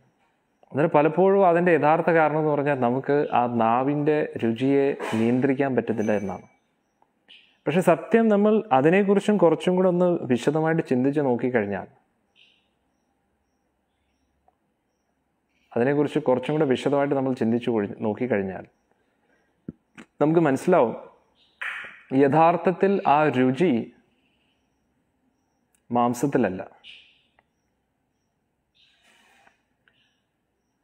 ആ ഒരു വെജിറ്റേറിയൻ ആ ഒരു മാംസത്തിനകത്ത് രുചി ഒന്നും ഇരിപ്പില്ല. അങ്ങനെയാണെങ്കിൽ നമ്മൾ പച്ചയ്ക്ക് മാംസം കഴിക്കണ്ടേ? ഇപ്പം പച്ചയ്ക്ക് നമുക്ക് പച്ചക്കറി പിന്നെയും കഴിക്കാം, ക്യാരറ്റ് ആണെങ്കിലും തക്കാളി ആണെങ്കിലും, അല്ലേ? ഏറെക്കുറെ പച്ചക്കറിയൊക്കെ നമുക്ക് അങ്ങനെ തന്നെ കഴിക്കാം. പക്ഷെ അതേ സമയത്ത് നോൺ വെജ് കഴിക്കാൻ പറ്റുമോ? ഒരിക്കലും പറ്റത്തില്ല. കഴിച്ചാൽ അത് ദഹിക്കത്തുമില്ല. സാധാരണ രീതിയിൽ അരി എന്തുമാത്രം വേവണോ അല്ലെങ്കിൽ പച്ചക്കറി എന്തുമാത്രം വേവണോ അതിനെക്കാട്ടിയും കൂടുതൽ വേവിക്കണം മാംസം ഒന്ന് വേവാൻ. അന്നേരം എന്തുമാത്രം എനർജിയാണ് വേസ്റ്റ് ആവുന്നതെന്ന് ആലോചിച്ചു പോകണം. ഇനി ഒരു മൃഗത്തെ ആ ഒരു മൃഗത്തിൻ്റെ ജീവനെ നമ്മൾ നശിപ്പിച്ചു, അതിനുശേഷം അതിനെ കഴിക്കുന്ന രീതിയിലാക്കാൻ വേണ്ടി എന്തുമാത്രം എനർജിയാണ് വേസ്റ്റ് ചെയ്യുന്നതെന്നറിയോ? എന്തുമാത്രം വെള്ളമാണ് നശിപ്പിക്കുന്നതെന്നറിയോ? എന്തുമാത്രം എനർജിയാണ് ടൈം അതിനുവേണ്ടി അതിൻ്റെ തൊലി ഉരിക്കാനും ഇതിനുമൊക്കെ ഇതിനുശേഷം കട്ട് ചെയ്യണം. അതിനുശേഷം അതിൻ്റെ ആ ഒരു വേസ്റ്റ് അവിടെ ഇവിടെ ഇടുന്നു. അതെന്തുമാത്രം പ്രശ്നമാണെന്നറിയോ? അതെല്ലാം കഴിഞ്ഞിട്ട് അതിനെ പിന്നെ കട്ട് ചെയ്തിട്ട് അതിനെ നമുക്ക് പച്ചയ്ക്ക് തിന്നാൻ പറ്റുമില്ല. പക്ഷെ അകത്ത് കയറിയാൽ വേവത്തില്ല, അകത്ത് കയറിയാൽ ദഹിക്കത്തില്ല. ഒന്ന് ആലോചിച്ച് നോക്കണം. നമുക്ക് തന്നെ അറിയാം അത് കഴിച്ചു കഴിഞ്ഞാൽ ദഹിക്കത്തില്ലെന്ന്. ഇനി വെന്ത് അതിനകത്ത് ഡയറക്റ്റ്ലി കഴിക്കാൻ പറ്റുമോ? പറ്റത്തില്ല. അതിൽ ഉപ്പും കൂടെ ഇടണം. അതായത് ടേസ്റ്റ് ഉപ്പിൻ്റെയാണ്, മനസ്സിലാക്കിയിരിക്കുന്നത്.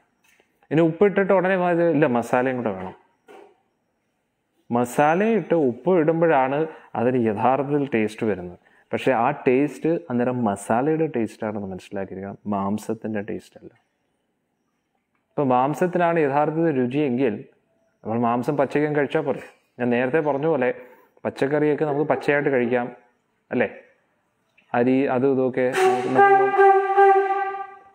അതിനകത്തൊന്നും മസാല ഇല്ലെങ്കിൽ, ഇപ്പോൾ അരി ചോറാണെങ്കിൽ നമുക്ക് വെള്ളം ഒഴിച്ചിട്ടെങ്കിലും കഴിക്കാം, വെള്ളം കുറച്ച് ഉപ്പിട്ടിട്ടെങ്കിലും കഴിക്കാം. മാംസം അങ്ങനെ കഴിക്കാൻ പറ്റുമോ? ഒരിക്കലും കഴിക്കാൻ പറ്റത്തില്ല. ഇനി പല ആൾക്കാർക്കും ചില തെറ്റിദ്ധാരണകളുണ്ട്. ഡോക്ടർമാരൊക്കെ പറയും ഈ മുട്ട കഴിക്കുന്നതിന് കുഴപ്പമില്ല, മുട്ട നോൺ വെജ് ഒന്നും അല്ലെന്ന്. അത് വെറും പൊട്ടത്തട്ടാണ്. ഏത് ഡോക്ടർ പറയുന്ന അവൻ ഏറ്റവും വലിയ പൊട്ടനാണ്. ഇത് വളരെ ബേസിക് ആയിട്ടുള്ള കോമൺ സെൻസ് അല്ലേ? ആ ഒരു ജീവൻ വരുന്ന ഒരു സ്രോതസ്സാണ് ആ മുട്ട എന്ന് പറയുന്നത്. അന്നേരം ആ ജീവൻ വരാതെ, ആ ജീവനെ ജനിക്കാൻ അനുവദിക്കാതെ നമ്മൾ കഴിക്കുകയാണ്. പിന്നെ അതെങ്ങനെയാണ് അത് ശരിയാവുന്നത്? അതെങ്ങനെയാണ് വെജിറ്റേറിയൻ ആവുന്നത്? ഒന്ന് ബുദ്ധിപരമായിട്ട് നമ്മളൊന്ന് ആലോചിച്ചു. അന്നേരം കൂടുതൽ ഇതിനെയൊന്നും എൻകറേജ് ചെയ്യാത്ത, വെജിറ്റേറിയൻ ഡയറ്റിനെ എൻകറേജ് ചെയ്യാത്തതിൻ്റെ പുറകെ പല കാരണങ്ങളുമുണ്ട്. ഇതിൻ്റെ പുറകെ വലിയ ഒരു ഇൻഡസ്ട്രി തന്നെയുണ്ട്. അന്നേരം ആ ഒരു ഇൻഡസ്ട്രി മുഴുവൻ നിന്നു പോകും. എല്ലാവരും നോൺ വെജ് കഴിക്കുന്നത് നിർത്തുകയാണ്. അന്നേരം ഉടനെ നമുക്ക് സഹതാപം തോന്നും. എന്താണ് പാവം, അവരുടെയൊക്കെ തൊഴിൽ ബുദ്ധിമുട്ടത്തില്ലേ? അന്നേരം പാവം മൃഗങ്ങളെക്കുറിച്ച് നമുക്കൊരു വേദനയില്ലേ? മൃഗങ്ങളുടെ കണ്ണീരും അവരുടെ രക്തവും ഒലിപ്പിച്ചുകൊണ്ട് നമ്മൾ കണ്ടില്ല എന്നൊക്കെ കണ്ടിട്ടും കണ്ടില്ല എന്ന് നടിച്ചുകൊണ്ട് അവരുടെ രക്തവും കുടിച്ചുകൊണ്ടിരിക്കുകയാണ്. നമ്മൾ വിചാരിക്കും നമ്മൾ രക്തം കുടിക്കുന്നവരെ ആരൊക്കെയാണ്? ദുഷ്ട ജന്തുക്കളാണ്. ഒരു ജീവൻ്റെ രക്തം കുടിക്കുക എന്ന് പറഞ്ഞാൽ അത് രാക്ഷസനും രാക്ഷസികളുമാണ്. ക്ഷമിക്കണം ഞാൻ ഇത് ഇങ്ങനെയൊക്കെ പറയുന്നു, പക്ഷെ സത്യമല്ലേ? അന്നേരം നമ്മൾ ആ ഒരു രക്തം കുടിക്കുന്നില്ല എങ്കിലും നമ്മൾ അവരുടെ മാംസം കഴിക്കുകയാണ്. മാംസം കഴിക്കാൻ അവരുടെ രക്തം ഒഴുക്കി അവരെ വധിച്ചു. അതിൻ്റെ അർത്ഥം എന്താണ്? നമ്മൾ അവരുടെ രക്തം കുടിച്ചുകൊണ്ടിരിക്കുകയാണ്, അവരുടെ മാംസം കഴിച്ചുകൊണ്ടിരിക്കുകയാണ്. ഒന്ന് ആലോചിച്ചു പോകണം. എങ്ങനെ നമുക്കിത് ചെയ്യാൻ പറ്റും? ഒരു മനുഷ്യനായിട്ടുള്ള ഒരു വ്യക്തിക്ക് എങ്ങനെയെങ്കിലും ഇത് ചെയ്യാൻ പറ്റുമോ? ഒരിക്കലും പറ്റത്തില്ല. അതുകൊണ്ടാണ് മാംസഭക്ഷണം കഴിക്കുമ്പോൾ പൊതുവെ ആ ഒരു വ്യക്തിയുടെ കാരുണ്യം എന്നുള്ളൊരു സ്വഭാവം നശിക്കുകയാണെന്നുള്ളത്. ദയ നശിക്കും, കാരുണ്യം തോന്നത്തില്ല. അന്നേരം മിണ്ടാപ്രാണികളായിട്ടുള്ള മൃഗത്തിനോട് നമുക്ക് കാരുണ്യം ഇല്ലെങ്കിൽ പിന്നെ മനുഷ്യരോട് എങ്ങനെയാണ് കാരുണ്യം തോന്നുന്നത്? ഒരിക്കലും തോന്നത്തില്ല. ഏറ്റവും പാവപ്പെട്ട മിണ്ടാപ്രാണികളോട് പോലും നമുക്ക് കാരുണ്യമില്ല, പിന്നെ എങ്ങനെയാണ് മനുഷ്യരോട് കാരുണ്യം തോന്നുന്നത്? അതാണ് നമ്മൾ മനസ്സിലാക്കേണ്ടത്. അന്നേരം ഈ ദയ എന്നുള്ള നമ്മുടെ മനുഷ്യരുടെ ആ ദയ എന്നുള്ളൊരു ക്വാളിറ്റി നശിച്ചുകൊണ്ടേയിരിക്കും. പലപ്പോഴും എന്ത് ക്രൂരമായിട്ടാണ് ഈ ഒരു അറവുശാലയിലൊക്കെ മൃഗങ്ങളെ കൊല്ലുന്നതെന്നറിയാം. ഞാൻ പലപ്പോഴും ഇതിനെക്കുറിച്ച് പറഞ്ഞു, ആ പശുക്കളെക്കുറിച്ചൊക്കെ, പശു സംരക്ഷണത്തെക്കുറിച്ചൊക്കെ. പശുവിനെ എന്തുമാത്രം ദ്രോഹിക്കുന്നുണ്ടെന്നറിയാം. വളരെ ഡേഞ്ചറസ് ആയിട്ടാണ് ദ്രോഹിക്കുന്നത്. അതൊക്കെ കണ്ടു കഴിഞ്ഞാൽ നമ്മൾ അന്നേരം ബോധം കെട്ട് വീഴും. അന്നേരം നമ്മൾ ഇതൊക്കെ നമ്മുടെ സമൂഹത്തിൽ നടന്നുകൊണ്ടിരിക്കുകയാണ്. പക്ഷെ കണ്ടിട്ടും നമുക്ക് അതിനെതിരെ ഒന്നും ചെയ്യാൻ പറ്റത്തില്ല. ചിലപ്പോൾ നിസ്സഹായാവസ്ഥയിൽ നമ്മൾ ഇരിക്കുകയായിരിക്കും. പക്ഷെ എന്നാലും കുറഞ്ഞ പക്ഷം നമ്മളെ കൊണ്ടാവുന്നതെങ്കിലും നമുക്ക് ചെയ്യാൻ പറ്റും. എന്താണ്? കുറഞ്ഞ പക്ഷം നമ്മുടെ നാവിൻ്റെ അകത്ത് ഒരിക്കലും അതകത്തോട്ട് പോകരുത്. കാരണം അതകത്തോട്ട് പോകുന്നത് വലിയ ഘോരമായിട്ടുള്ള പാപമാണ്. നമുക്ക് ആകെ ലഭിക്കുന്ന ഒരു ആനന്ദം എന്ന് പറഞ്ഞു കഴിഞ്ഞാൽ ഏത് ഭക്ഷണമായാലും, വെജിറ്റേറിയൻ ഫുഡാണെങ്കിലും ശരി, നോൺ വെജിറ്റേറിയൻ ഫുഡാണെങ്കിലും ശരി, നമുക്ക് ലഭിക്കുന്ന ആ ഒരു സ്വാദെന്ന് പറയുന്നത് നാവിൻ്റെ തുമ്പത്ത് അത് വയ്ക്കുമ്പോഴുള്ള സ്വാദേ ഉള്ളൂ. അത്രയേ ഉള്ളൂ. ഏത് ഭക്ഷണമായാലും ഏറ്റവും ഡെലിഷ്യസ് ആയിട്ടുള്ള നമുക്ക് ഏറ്റവും പ്രിയപ്പെട്ട വസ്തുവാണെങ്കിൽ പോലും അത് നമ്മുടെ നാവിൻ്റെ തുമ്പത്ത് വയ്ക്കുമ്പോഴുള്ള രുചി മാത്രമേ ഉള്ളൂ. അത് അകത്തോട്ട് പോയി കഴിഞ്ഞാൽ പിന്നെ എല്ലാം സെയിമാണ്. അധികം വ്യത്യാസമൊന്നുമില്ല. എന്ത് വ്യത്യാസമാണുള്ളത്? ഇനി അകത്തോട്ട് പോയി കഴിഞ്ഞാൽ അടുത്തത് എന്താണ്? അതിൽ നിന്നും എനർജി എടുക്കണം നമ്മുടെ ശരീരം. അന്നേരം ആ എനർജി എടുക്കണമെങ്കിൽ നമുക്ക് അത്രത്തോളം യോഗബലം അല്ലെങ്കിൽ ഈ വായുബലം വേണം. നമ്മുടെ ഉള്ളിലുള്ള ദഹനശക്തി നല്ലതായിരിക്കണം. അന്നേരം പ്രായം കൂടുന്നതിനനുസരിച്ച് ആ ഒരു എനർജി അതിൽ നിന്നും എടുക്കാനുള്ള ഒരു പവർ കുറയും. അതുകൊണ്ടാണ് ദഹനക്കേട് ഉണ്ടാകുന്നത്. അത് പിന്നെ പല പല രോഗങ്ങളായിട്ട് മാറുന്നു. അന്നേരം പ്രത്യേകിച്ച് പ്രായം കൂടിയവർ നോൺ വെജ് ഒരിക്കലും കഴിക്കരുത്. വളരെ ഡേഞ്ചറസ് ആണ്. അത് ആത്മഹത്യക്ക് തുല്യമാണ്. കാരണം എന്താണെന്ന് വെച്ച് കഴിഞ്ഞാൽ ആ നോൺ വെജ് കഴിക്കും തോറും ഒന്നാതെ നമ്മുടെ പ്രായം കൂടിയിരിക്കുകയാണ്. ഇനി അതിൻ്റെ കൂട്ടത്തിൽ എന്താണ്? ദഹനക്കേട് കുറവാണ്.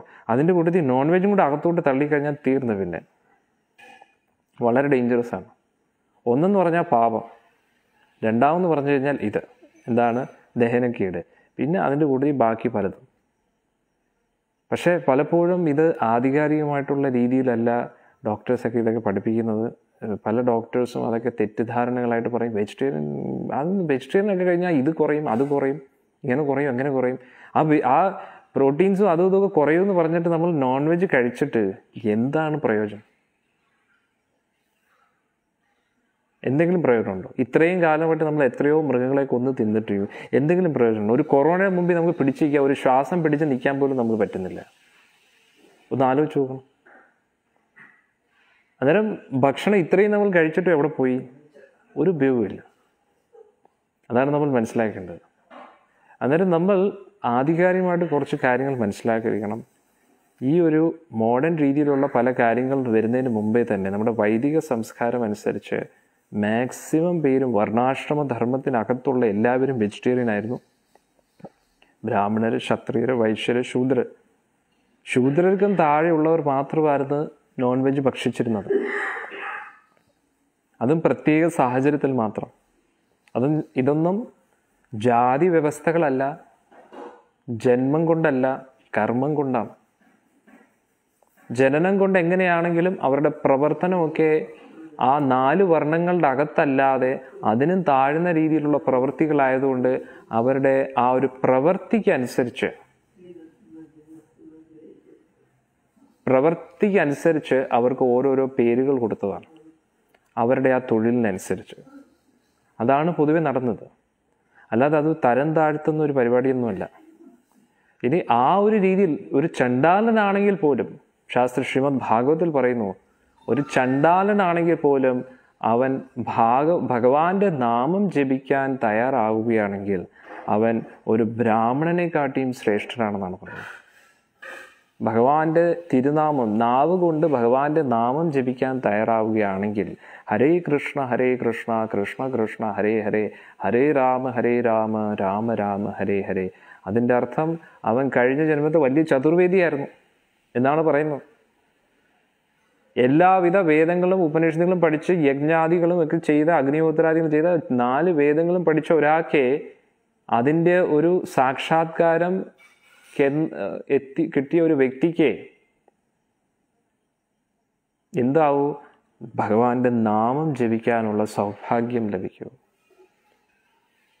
അന്നേരം നാമം ജപിക്കുന്നതിൻ്റെ അർത്ഥം അവ ഏത് കുലത്തിൽ ജനിച്ചാലും അവൻ്റെ കുലം ഏറ്റവും ശ്രേഷ്ഠമായി എന്നാണ് നമ്മൾ മനസ്സിലാക്കേണ്ടത്. പക്ഷെ അതേ സമയത്ത് വലിയ ബ്രാഹ്മണ കുലത്തിൽ ജനിച്ചിട്ടും ഉയർന്ന കുലത്തിൽ ജനിച്ചിട്ടും ഭഗവാന്റെ നാമം ജപിക്കാൻ താല്പര്യമില്ലെങ്കിൽ ആ ഒരു വ്യക്തി ചണ്ടാലിനെക്കാട്ടിയും കഷ്ടമാണെന്നാണ് പറയുന്നത്. ഒരു ഉപയോഗമില്ല. ആ ബ്രാഹ്മണ്യ ജീവിതം കൊണ്ട് ഒരു ഉപയോഗമില്ല. അവർക്കും ഉപയോഗമില്ല, സമൂഹത്തിനും ഒരു ഉപയോഗമില്ല. കാരണം ഹരിയുടെ നാമം നാവ് കൊണ്ട് ജപിക്കാൻ താല്പര്യമില്ലെങ്കിൽ. അതാണ് നമ്മൾ മനസ്സിലാക്കേണ്ടത്. ഇനി ഏത് മന്ത്രങ്ങൾ നിങ്ങൾ എടുത്താലും അതിൽ ഭഗവാന്റെ നാമം ഇല്ലാത്ത ഏതെങ്കിലും മന്ത്രമുണ്ടോ? നിങ്ങൾ നോക്കൂ. ഏത് മന്ത്രം എടുത്താലും ആ ഒരു മന്ത്രത്തിൽ ഭഗവാന്റെ നാമമുണ്ട്. ഏത് യജ്ഞം ചെയ്യണമെങ്കിൽ അതിനകത്തും ഭഗവാന്റെ നാമമുണ്ട്. ഏത് ആചാരങ്ങൾ ചെയ്യുവാണെങ്കിൽ അതിലും ഭഗവാന്റെ നാമമുണ്ട്. ഭഗവാന്റെ നാമമില്ലാതെ ഒരു മന്ത്രവും ഇല്ല. ഭഗവാന്റെ നാമത്തെ ആ മന്ത്രത്തിൽ നിന്ന് മാറ്റുവാണെങ്കിൽ ആ മന്ത്രത്തിന് ജീവനില്ല, മന്ത്രം ഫലിക്കത്തില്ല. അതുകൊണ്ട് ഏത് ആചാരങ്ങൾ ചെയ്യുവാണെങ്കിലും എന്ത് അനുഷ്ഠിക്കുകയാണെങ്കിലും എല്ലാത്തിൻ്റെയും കൂട്ടത്തിൽ ഭഗവാന്റെ നാമം അവിടെ ഉണ്ടെന്നാണ് മനസ്സിലാക്കേണ്ടത്. അന്നേരം ഭഗവാന്റെ നാമം ജപിച്ചില്ല എങ്കിൽ അവരെ കൊണ്ട് പ്രത്യേകിച്ച് ഉപയോഗമൊന്നുമില്ല. അതാണ് നമ്മൾ മനസ്സിലാക്കേണ്ടത്. അന്നേരം ഇന്നത്തെ ഈ ശ്ലോകത്തിലും പ്രധാനമായിട്ട് പറയുന്നത് അതാണ്. എന്താണ്? നൈനം ചിന്തന്തി ശസ്ത്രാണി. അന്നേരം ഇത് ഞാൻ പറഞ്ഞത് ആ ഘോരമായിട്ടുള്ള കർമ്മം ചെയ്യുമ്പോഴതിൻ്റെ ഫലത്തെക്കുറിച്ചാണ് ഞാൻ പറഞ്ഞു വരുന്നത്. അന്നേരം ഈ ഓസ്ട്രേലിയയിലുള്ള ആ ഒരു ഹോട്ടൽ മുതലാളി അദ്ദേഹം എന്ത് ചെയ്തു? അദ്ദേഹം പിടയ്ക്കുന്ന മത്സ്യം എന്ന് പറഞ്ഞ് എല്ലാവരുടെ ജീവനെയും അവതാളത്തിലാക്കാൻ വേണ്ടി ആ ഒരു അർത്ഥത്തിൽ എൻ്റെ എന്ത് ചെയ്തു? നിങ്ങൾക്ക് ഇഷ്ടമുള്ള മീനെ പിടിക്കാം എന്ന് പറഞ്ഞിട്ട് ആ മീനെ ഇട്ടിട്ട് ജീവനോടുകൂടി അഗ്നിയിലങ്ങ് ഇടും. എന്നിട്ട് പൊള്ളിച്ചെടുത്തിട്ട് കണ്ടോ പിടയ്ക്കുന്നുണ്ടോ? ആ പൊള്ളിക്കുമ്പോഴും അതിങ്ങനെ പടച്ചുകൊണ്ടിരിക്കും. അതായത് ഇത് കാണുമ്പോൾ എല്ലാവർക്കും വലിയ സന്തോഷമായി അവരിങ്ങനെ കഴിച്ചുകൊണ്ടിരിക്കും. എല്ലാവരും വലിയ സന്തോഷത്തിൽ ഇങ്ങനെ കഴിച്ചുകൊണ്ടിരിക്കും. ഒരു ദിവസം എന്ത് പറ്റിയെന്ന് വെച്ചാൽ, ഇങ്ങനെയാണ് അദ്ദേഹത്തിൻ്റെ ജോലി. അങ്ങനെ അത് വലിയ ഫേമസ് ആയി എത്രയോ പേര് എത്രയോ ദൂരത്തു നിന്നും പിടയ്ക്കുന്ന മത്സ്യം പൊള്ളിച്ച് കഴിക്കാൻ വേണ്ടി വരുമായിരുന്നു. അവസാനം കുറേ വർഷങ്ങൾ കഴിഞ്ഞപ്പോൾ ഒരു ദിവസം എന്ത് പറ്റി? അവിടെ ഹോട്ടലിൽ അവധിയായിരുന്നു. അന്നേരം ഇദ്ദേഹം ഇങ്ങനെ ചാരുകസേരയിൽ ഇങ്ങനെ കിടക്കുകയായിരുന്നു. അദ്ദേഹത്തിൻ്റെ തൊട്ട് മുമ്പിലാണ് കുളം. അദ്ദേഹം ആർട്ടിഫിഷ്യലി സൃഷ്ടിച്ച ആ കുളം. അവിടെ ഇങ്ങനെ അദ്ദേഹം ചാരുകസേരയിൽ ഇങ്ങനെ നീണ്ടു പറഞ്ഞിങ്ങനെ കിടക്കുകയാണ്. അന്നേരം തൊട്ടടുത്ത് കാടാണ് ഞാൻ പറഞ്ഞില്ലേ, അവിടെ കാട്ടുതീ അങ്ങോട്ട് തുടങ്ങി. വലിയ രീതിയിൽ കാട്ടുതീ അങ്ങോട്ട് തുടങ്ങിയപ്പോൾ ഓസ്ട്രേലിയക്ക് അറിയാലോ, കാട്ടുതീയൊക്കെ വന്നു കഴിഞ്ഞാൽ ഉടനെ ഹെലികോപ്റ്റർ വഴി വെള്ളമൊക്കെ തെളിക്കും, എങ്ങനെയെങ്കിലും അതൊന്ന് കുറയ്ക്കാൻ വേണ്ടി. മഴയൊക്കെ വളരെ കുറച്ച് ബുദ്ധിമുട്ടായിരിക്കുമല്ലോ. അതുകൊണ്ട് എവിടെയൊക്കെ ജലത്തിൻ്റെ സ്രോതസ്സുണ്ടോ അവിടെ നിന്ന് ജലത്തെ ഒരു പ്രത്യേകതരം മെഷീൻ അവരുടെ കയ്യിലുണ്ട്, ആ ഹെലികോപ്റ്ററിൻ്റെ. അതുവഴി സോക്ക് ചെയ്തെടുക്കാൻ പറ്റും വെള്ളത്തെ.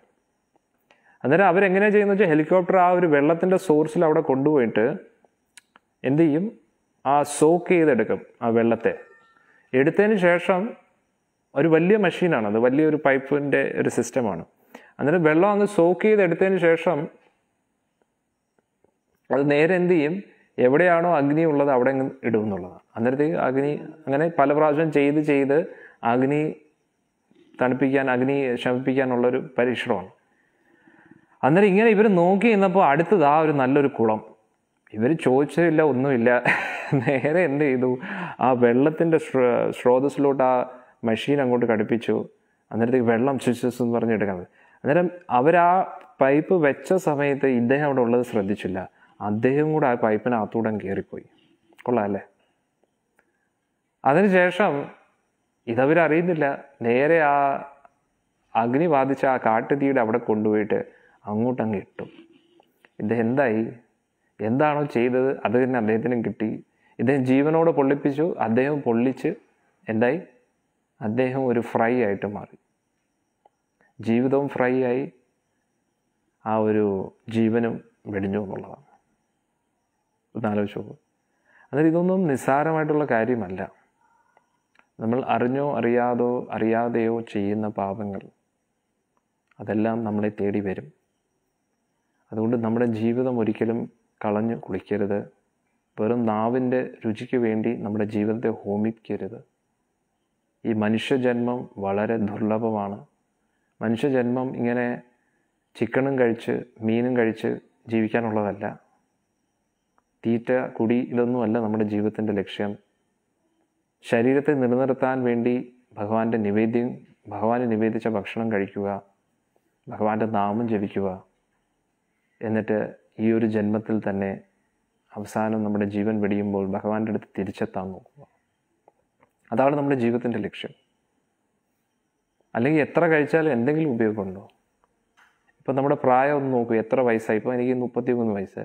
അന്നേരം ഇത്രയും പ്രായത്തിനിടെ എന്തുമാത്രം ഞാൻ കഴിച്ചു കാണും? ടൺ കണക്കിന് കഴിച്ചു കാണും അല്ലേ? ആ കഴിച്ചതല്ല എവിടെ പോയി? ഒരു ഉപയോഗമില്ല. കഴിക്കുന്നത് ഒന്നി അതിൽ നിന്ന് എനർജി എടുക്കും, എന്നിട്ട് ബാക്കി വരുന്നതെല്ലാം പുറത്ത് തള്ളും. എന്നിട്ട് ആ എനർജി എന്നെന്നും നിലനിൽക്കുമെന്ന് വെച്ചാൽ അതുമില്ല. എത്ര കഴിച്ചാലും അത് വീണ്ടും കഴിക്കണം. രാവിലെ കഴിച്ചാൽ ഉച്ചയ്ക്ക് കഴിക്കണം, ഉച്ചയ്ക്ക് കഴിച്ചു കഴിഞ്ഞാൽ തീർന്നോ? ഇല്ല, വൈകിട്ടും രാത്രിയിലും കഴിക്കണം. വിശപ്പടക്കാനേ നമുക്ക് പറ്റത്തില്ല എന്നുള്ളതാണ്. രാവിലെ കഴിച്ചാൽ ഉച്ചയ്ക്ക് കഴിക്കണം, ഉച്ചയ്ക്ക് കഴിഞ്ഞാൽ പിന്നെ വൈകിട്ട് കഴിക്കണം. ഇതിൻ്റെ ഇടയിൽ എന്ത് പറയുന്നത്, ഇതിൻ്റെ ഇടയിൽ സ്നാക്സ്, ഈവനിങ് സ്നാക്സ്. ഒരിക്കലും റെസ്റ്റ് ഇല്ലാതെ ഇങ്ങനെ പ്രവർത്തിച്ചുകൊണ്ടിരിക്കുന്ന ഒരു യന്ത്രമാണ് നമ്മുടെ ഈ നാവും നമ്മുടെ വയറും അതൊക്കെ. ഒന്ന് ആലോചിച്ച് നോക്കണേ. ഒരു റെസ്റ്റും ഇല്ല, ഇങ്ങനെ പ്രവർത്തിച്ചുകൊണ്ടിരിക്കുക. എന്തെങ്കിലും പ്രയോജനമുണ്ടോ? ഒരു പ്രയോജനമില്ല.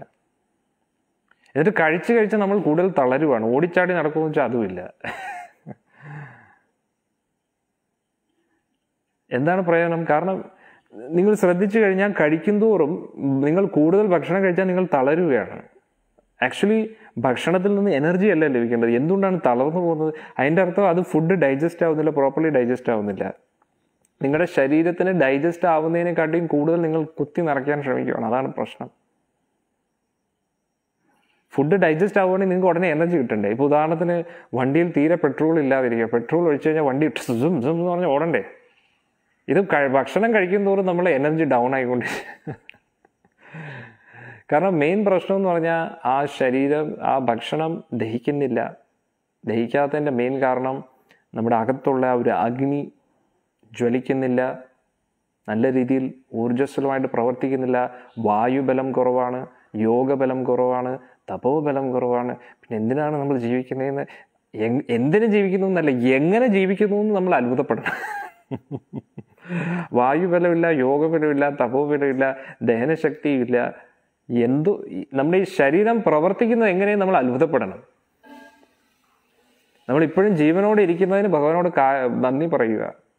ഈ ശരീരം ഇപ്പോഴും നല്ല രീതിയിൽ ഫങ്ഷൻ ചെയ്യുന്നുണ്ടെങ്കിൽ, കണ്ണ് നല്ലപോലെ വർക്ക് ചെയ്യുന്നുണ്ട്, ചെവി നല്ലപോലെ കേൾക്കാൻ പറ്റുമെങ്കിൽ അത്ഭുതപ്പെടുക. ഇത് എങ്ങനെ പ്രവർത്തിക്കും? നമ്മൾ ഇതിനു വേണ്ടി ഒന്നും ചെയ്യുന്നില്ല.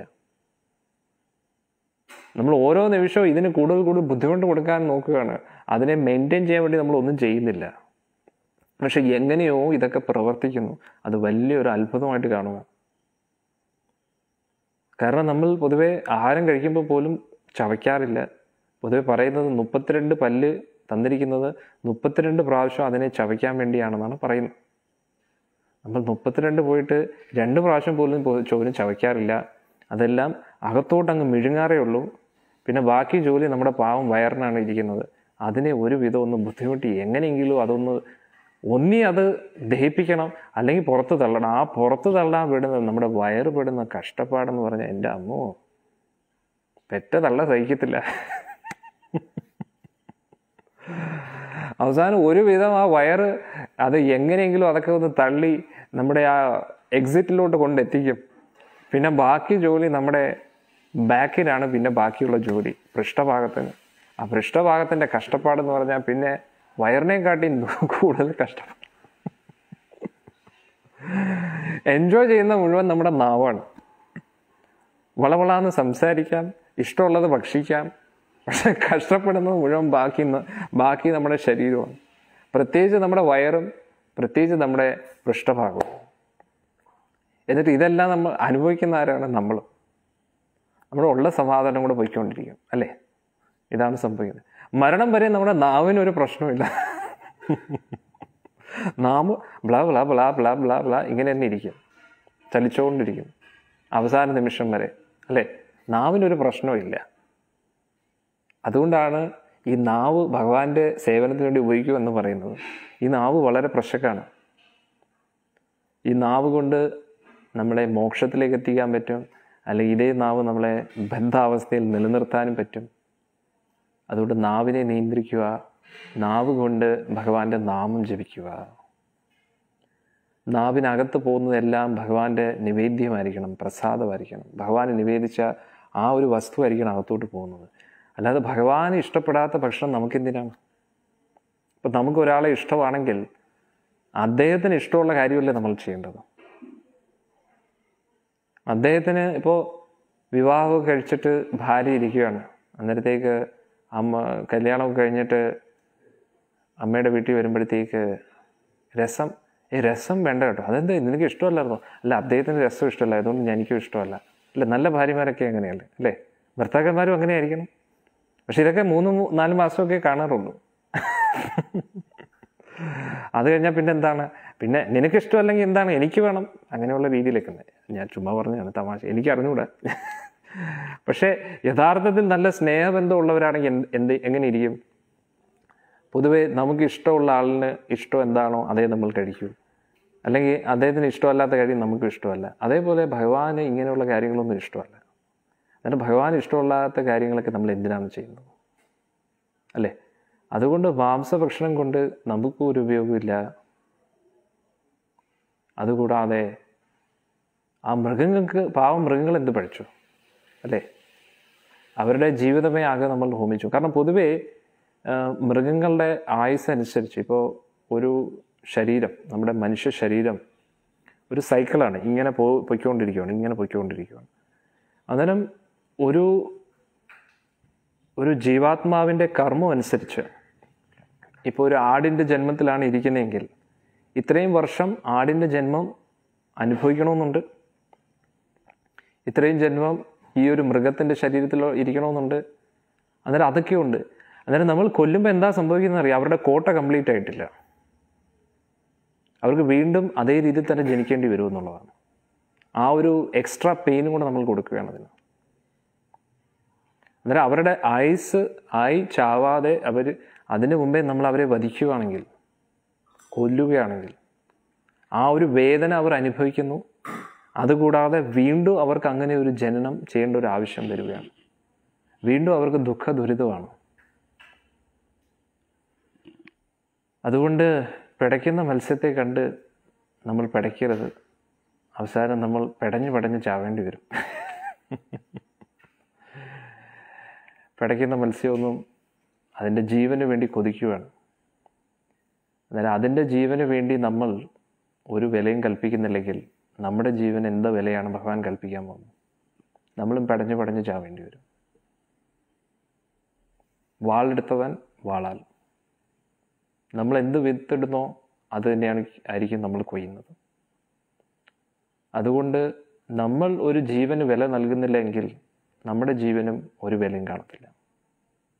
നമ്മൾ കാണുന്നില്ലേ, പാവം എന്തുമാത്രം മനുഷ്യർ ലോകമെമ്പാടും വിഷമം അനുഭവിച്ചുകൊണ്ടിരിക്കുകയാണ്. ഇതിനെല്ലാം ആരെന്ത് തെറ്റ് ചെയ്തു? അവരാരും ഒന്നും തെറ്റ് ചെയ്തില്ലെങ്കിലും അറിഞ്ഞോ അറിയാതെയോ നമ്മളെല്ലാവരും ഇതിന് ഉത്തരവാദികളാണ്.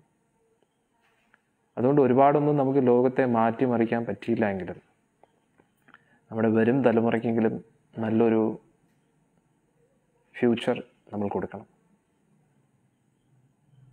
നമ്മൾ ഈ ലോകത്തെ നശിപ്പിച്ചുകൊണ്ടിരിക്കുകയാണ്. അതുകൊണ്ട് നമ്മൾ ഇതിനു വേണ്ടി എന്തെങ്കിലും നല്ല കാര്യം ഇനിയെങ്കിലും ചെയ്യണം. നമുക്കൊരു ഉത്തരവാദിത്വമുണ്ട്. ഇപ്പം നമ്മൾ നോക്കുകയാണെങ്കിൽ ഈ മുത്തച്ഛന്മാരൊക്കെ ഈ വൃക്ഷത്തിൻ്റെ തൈകളൊക്കെ നടും. അന്നേരം ആ വൃക്ഷങ്ങളുടെ ആ ഒരു ഫലങ്ങളൊക്കെ ലഭിക്കുന്നത് ചിലപ്പോൾ എത്രയോ വർഷങ്ങൾക്ക് ശേഷമായിരിക്കും, അല്ലേ? അവർക്കൊരിക്കലും അതൊന്നും ചിലപ്പോൾ പഴങ്ങളോ അതൊന്നും കഴിക്കാൻ പറ്റത്തില്ല. പക്ഷെ അവരെന്തിനു വേണ്ടി അതൊക്കെ ചെയ്യുന്നതെന്ന് വെച്ച് കഴിഞ്ഞാൽ എൻ്റെ മക്കളും മക്കളുടെ മക്കളും ഒക്കെ നല്ല രീതിയിൽ ഇതൊക്കെ കഴിക്കട്ടെ. അതിൻ്റെ ഒരു നിസ്വാർത്ഥമായിട്ടുള്ള ഒരു നല്ല ഹൃദയത്തിൻ്റെ ഒരു പ്രവൃത്തിയാണ് അങ്ങനെയുള്ള കാര്യങ്ങളൊക്കെ. അതേപോലെ നമ്മൾ നമ്മളെക്കുറിച്ച് മാത്രം ചിന്തിക്കരുത്, സ്വാർത്ഥരായിട്ട് ചിന്തിക്കരുത്. ഈ വരുന്ന തലമുറയെക്കുറിച്ച് ചിന്തിക്കണം. അവർക്ക് നമുക്ക് കൊടുക്കാൻ എന്താണുള്ളത്? കൊറോണയാണോ? ഈ കൊറോണ നിറഞ്ഞ ഈ പ്രകൃതിയാണ് നമ്മുടെ കുട്ടികൾക്ക് ഇനി കൊടുക്കാൻ പോകുന്നത്. ഇതിനെല്ലാം ഉത്തരവാദി ആരാണ്? ആരെയും കുറഞ്ഞിട്ട് കാര്യമില്ല, നമ്മൾ തന്നെയാണ് ഉത്തരവാദി. അതുകൊണ്ട് നമ്മൾ കുറച്ച് ചിന്തിക്കണം, പ്രവർത്തിക്കുന്നതിന് മുമ്പേ ചിന്തിക്കണം. നമ്മുടെ ഉള്ളിലുള്ള ആ ഒരു സ്വാർത്ഥതയൊക്കെ വെടിഞ്ഞ് കൂടുതൽ നിസ്വാർത്ഥരായിട്ട് നമ്മൾ പ്രവർത്തിക്കാൻ പഠിക്കണം. വളരെ ഇമ്പോർട്ടൻ്റ് ആണ്. അല്ലെങ്കിൽ നമ്മുടെ കൺമുന്നിൽ നിന്ന് എല്ലാം ഇങ്ങനെ നശിച്ചുകൊണ്ടിരിക്കും, നമുക്ക് നിസ്സഹായരായിട്ട് ഇങ്ങനെ നോക്കി നിൽക്കേണ്ടി വരും. അതാണ് നമ്മൾ മനസ്സിലാക്കേണ്ടത്. അതാണ് നമ്മൾ ഇന്നത്തെ ഈ ശ്ലോകത്തിൽ നിന്ന് മനസ്സിലാക്കേണ്ടത്. നൈനം ചിന്തന്തി ശസ്ത്രാണി. ശരീരം ഒരിക്കലും നശിക്കുന്നില്ല. ശരീരത്തെ ഒരിക്കലും അസ്ത്രങ്ങൾ വെച്ച് കട്ട് ചെയ്യാൻ പറ്റത്തില്ല. നൈനം ദഹതി പാവക. ഒരിക്കലും അഗ്നി കൊണ്ട് ആത്മാവിനെ ദഹിപ്പിക്കാൻ പറ്റത്തില്ല. എന്നിട്ട് ശരീരത്തെ കട്ട് ചെയ്യാൻ പറ്റുമെങ്കിലും ആത്മാവിനെ ഒരിക്കലും നൈനം ചിന്തന്തി ശസ്ത്രാണി. നമ്മുടെ ആത്മാവിനെ ഒരിക്കലും ഈ ഒരു അസ്ത്രങ്ങൾ കൊണ്ട് കട്ട് ചെയ്യാൻ പറ്റത്തില്ല. നൈനം ദഹതി പാവക. ഈ ഒരു ആത്മാവിനെ ഒരിക്കലും അഗ്നിയെ വെച്ച് കത്തിപ്പിക്കാൻ പറ്റത്തില്ല. ന ശോഷേതി മാരുത ന ക്ലേദ്യന്ത്യാപോ. ഒരിക്കലും ഇത് വെള്ളത്തിൽ ഇങ്ങനെ മുക്കി അതിൻ്റെ അസ്തിത്വത്തെ ഇല്ലാതാക്കാൻ പറ്റത്തില്ല. അതുകൂടാതെ എന്താണ്? ന ശോഷേതിമാർ, ഇത് ഒരിക്കലും ശോഷിച്ചു പോകുന്നില്ല വലിയ കൊടുങ്കാറ്റിൻ്റെ മുമ്പിലും. ആത്മാവ് അങ്ങനെയാണ് അല്ലേ? അന്നേരം നമ്മുടെ യഥാർത്ഥ അസ്തിത്വം അതാണെങ്കിൽ പിന്നെ പുറമേ നമ്മൾ എന്തിനാണ് ഇത്രയൊക്കെ ചെയ്യുന്നത് അല്ലേ? വെറും ഈ ശരീരം, നശ്വരമായിട്ടുള്ള ഈ ശരീരത്തെ നിലനിർത്താൻ വേണ്ടി മിണ്ടാപ്രാണികളെ നമ്മൾ എന്തിനു ദ്രോഹിക്കുന്നു? അതാണ് നമ്മൾ ചിന്തിക്കണം. അല്ലെങ്കിൽ അതിനെല്ലാം നമ്മൾ വലിയ വില കൊടുക്കേണ്ടി വരും. ഹരേ കൃഷ്ണ. ഇന്ന് വന്ന എല്ലാ ഭക്തജനങ്ങൾക്കും ബുദ്ധിപരമായിട്ട് ആലോചിച്ച് നല്ലൊരു പാതയിൽ സഞ്ചരിക്കാനുള്ള ആ ഒരു സൗഭാഗ്യം ഗുരുവായൂരപ്പൻ നൽകട്ടെ എന്ന് പ്രാർത്ഥിക്കുന്നു. ഇനി നാളെ നമുക്ക് രാവിലെ ഏകാദശി ദിനത്തിൽ ഭഗവാനെക്കുറിച്ച് ചർച്ച ചെയ്യാം. നാളെ രാവിലെ 7:45 സത്സംഗം നമുക്ക് കാണാം. ഹരേ കൃഷ്ണ. ഗ്രന്ഥരാജ് ശ്രീമദ് ഭഗവത്ഗീത കി ജയ, ശ്രീ പ്രഭുപാദ് കി ജയ, നിതായ് ഗൗർ പ്രേമാനന്ദേ. ഹരി ഹരി ബോൾ. ഹരേ കൃഷ്ണ.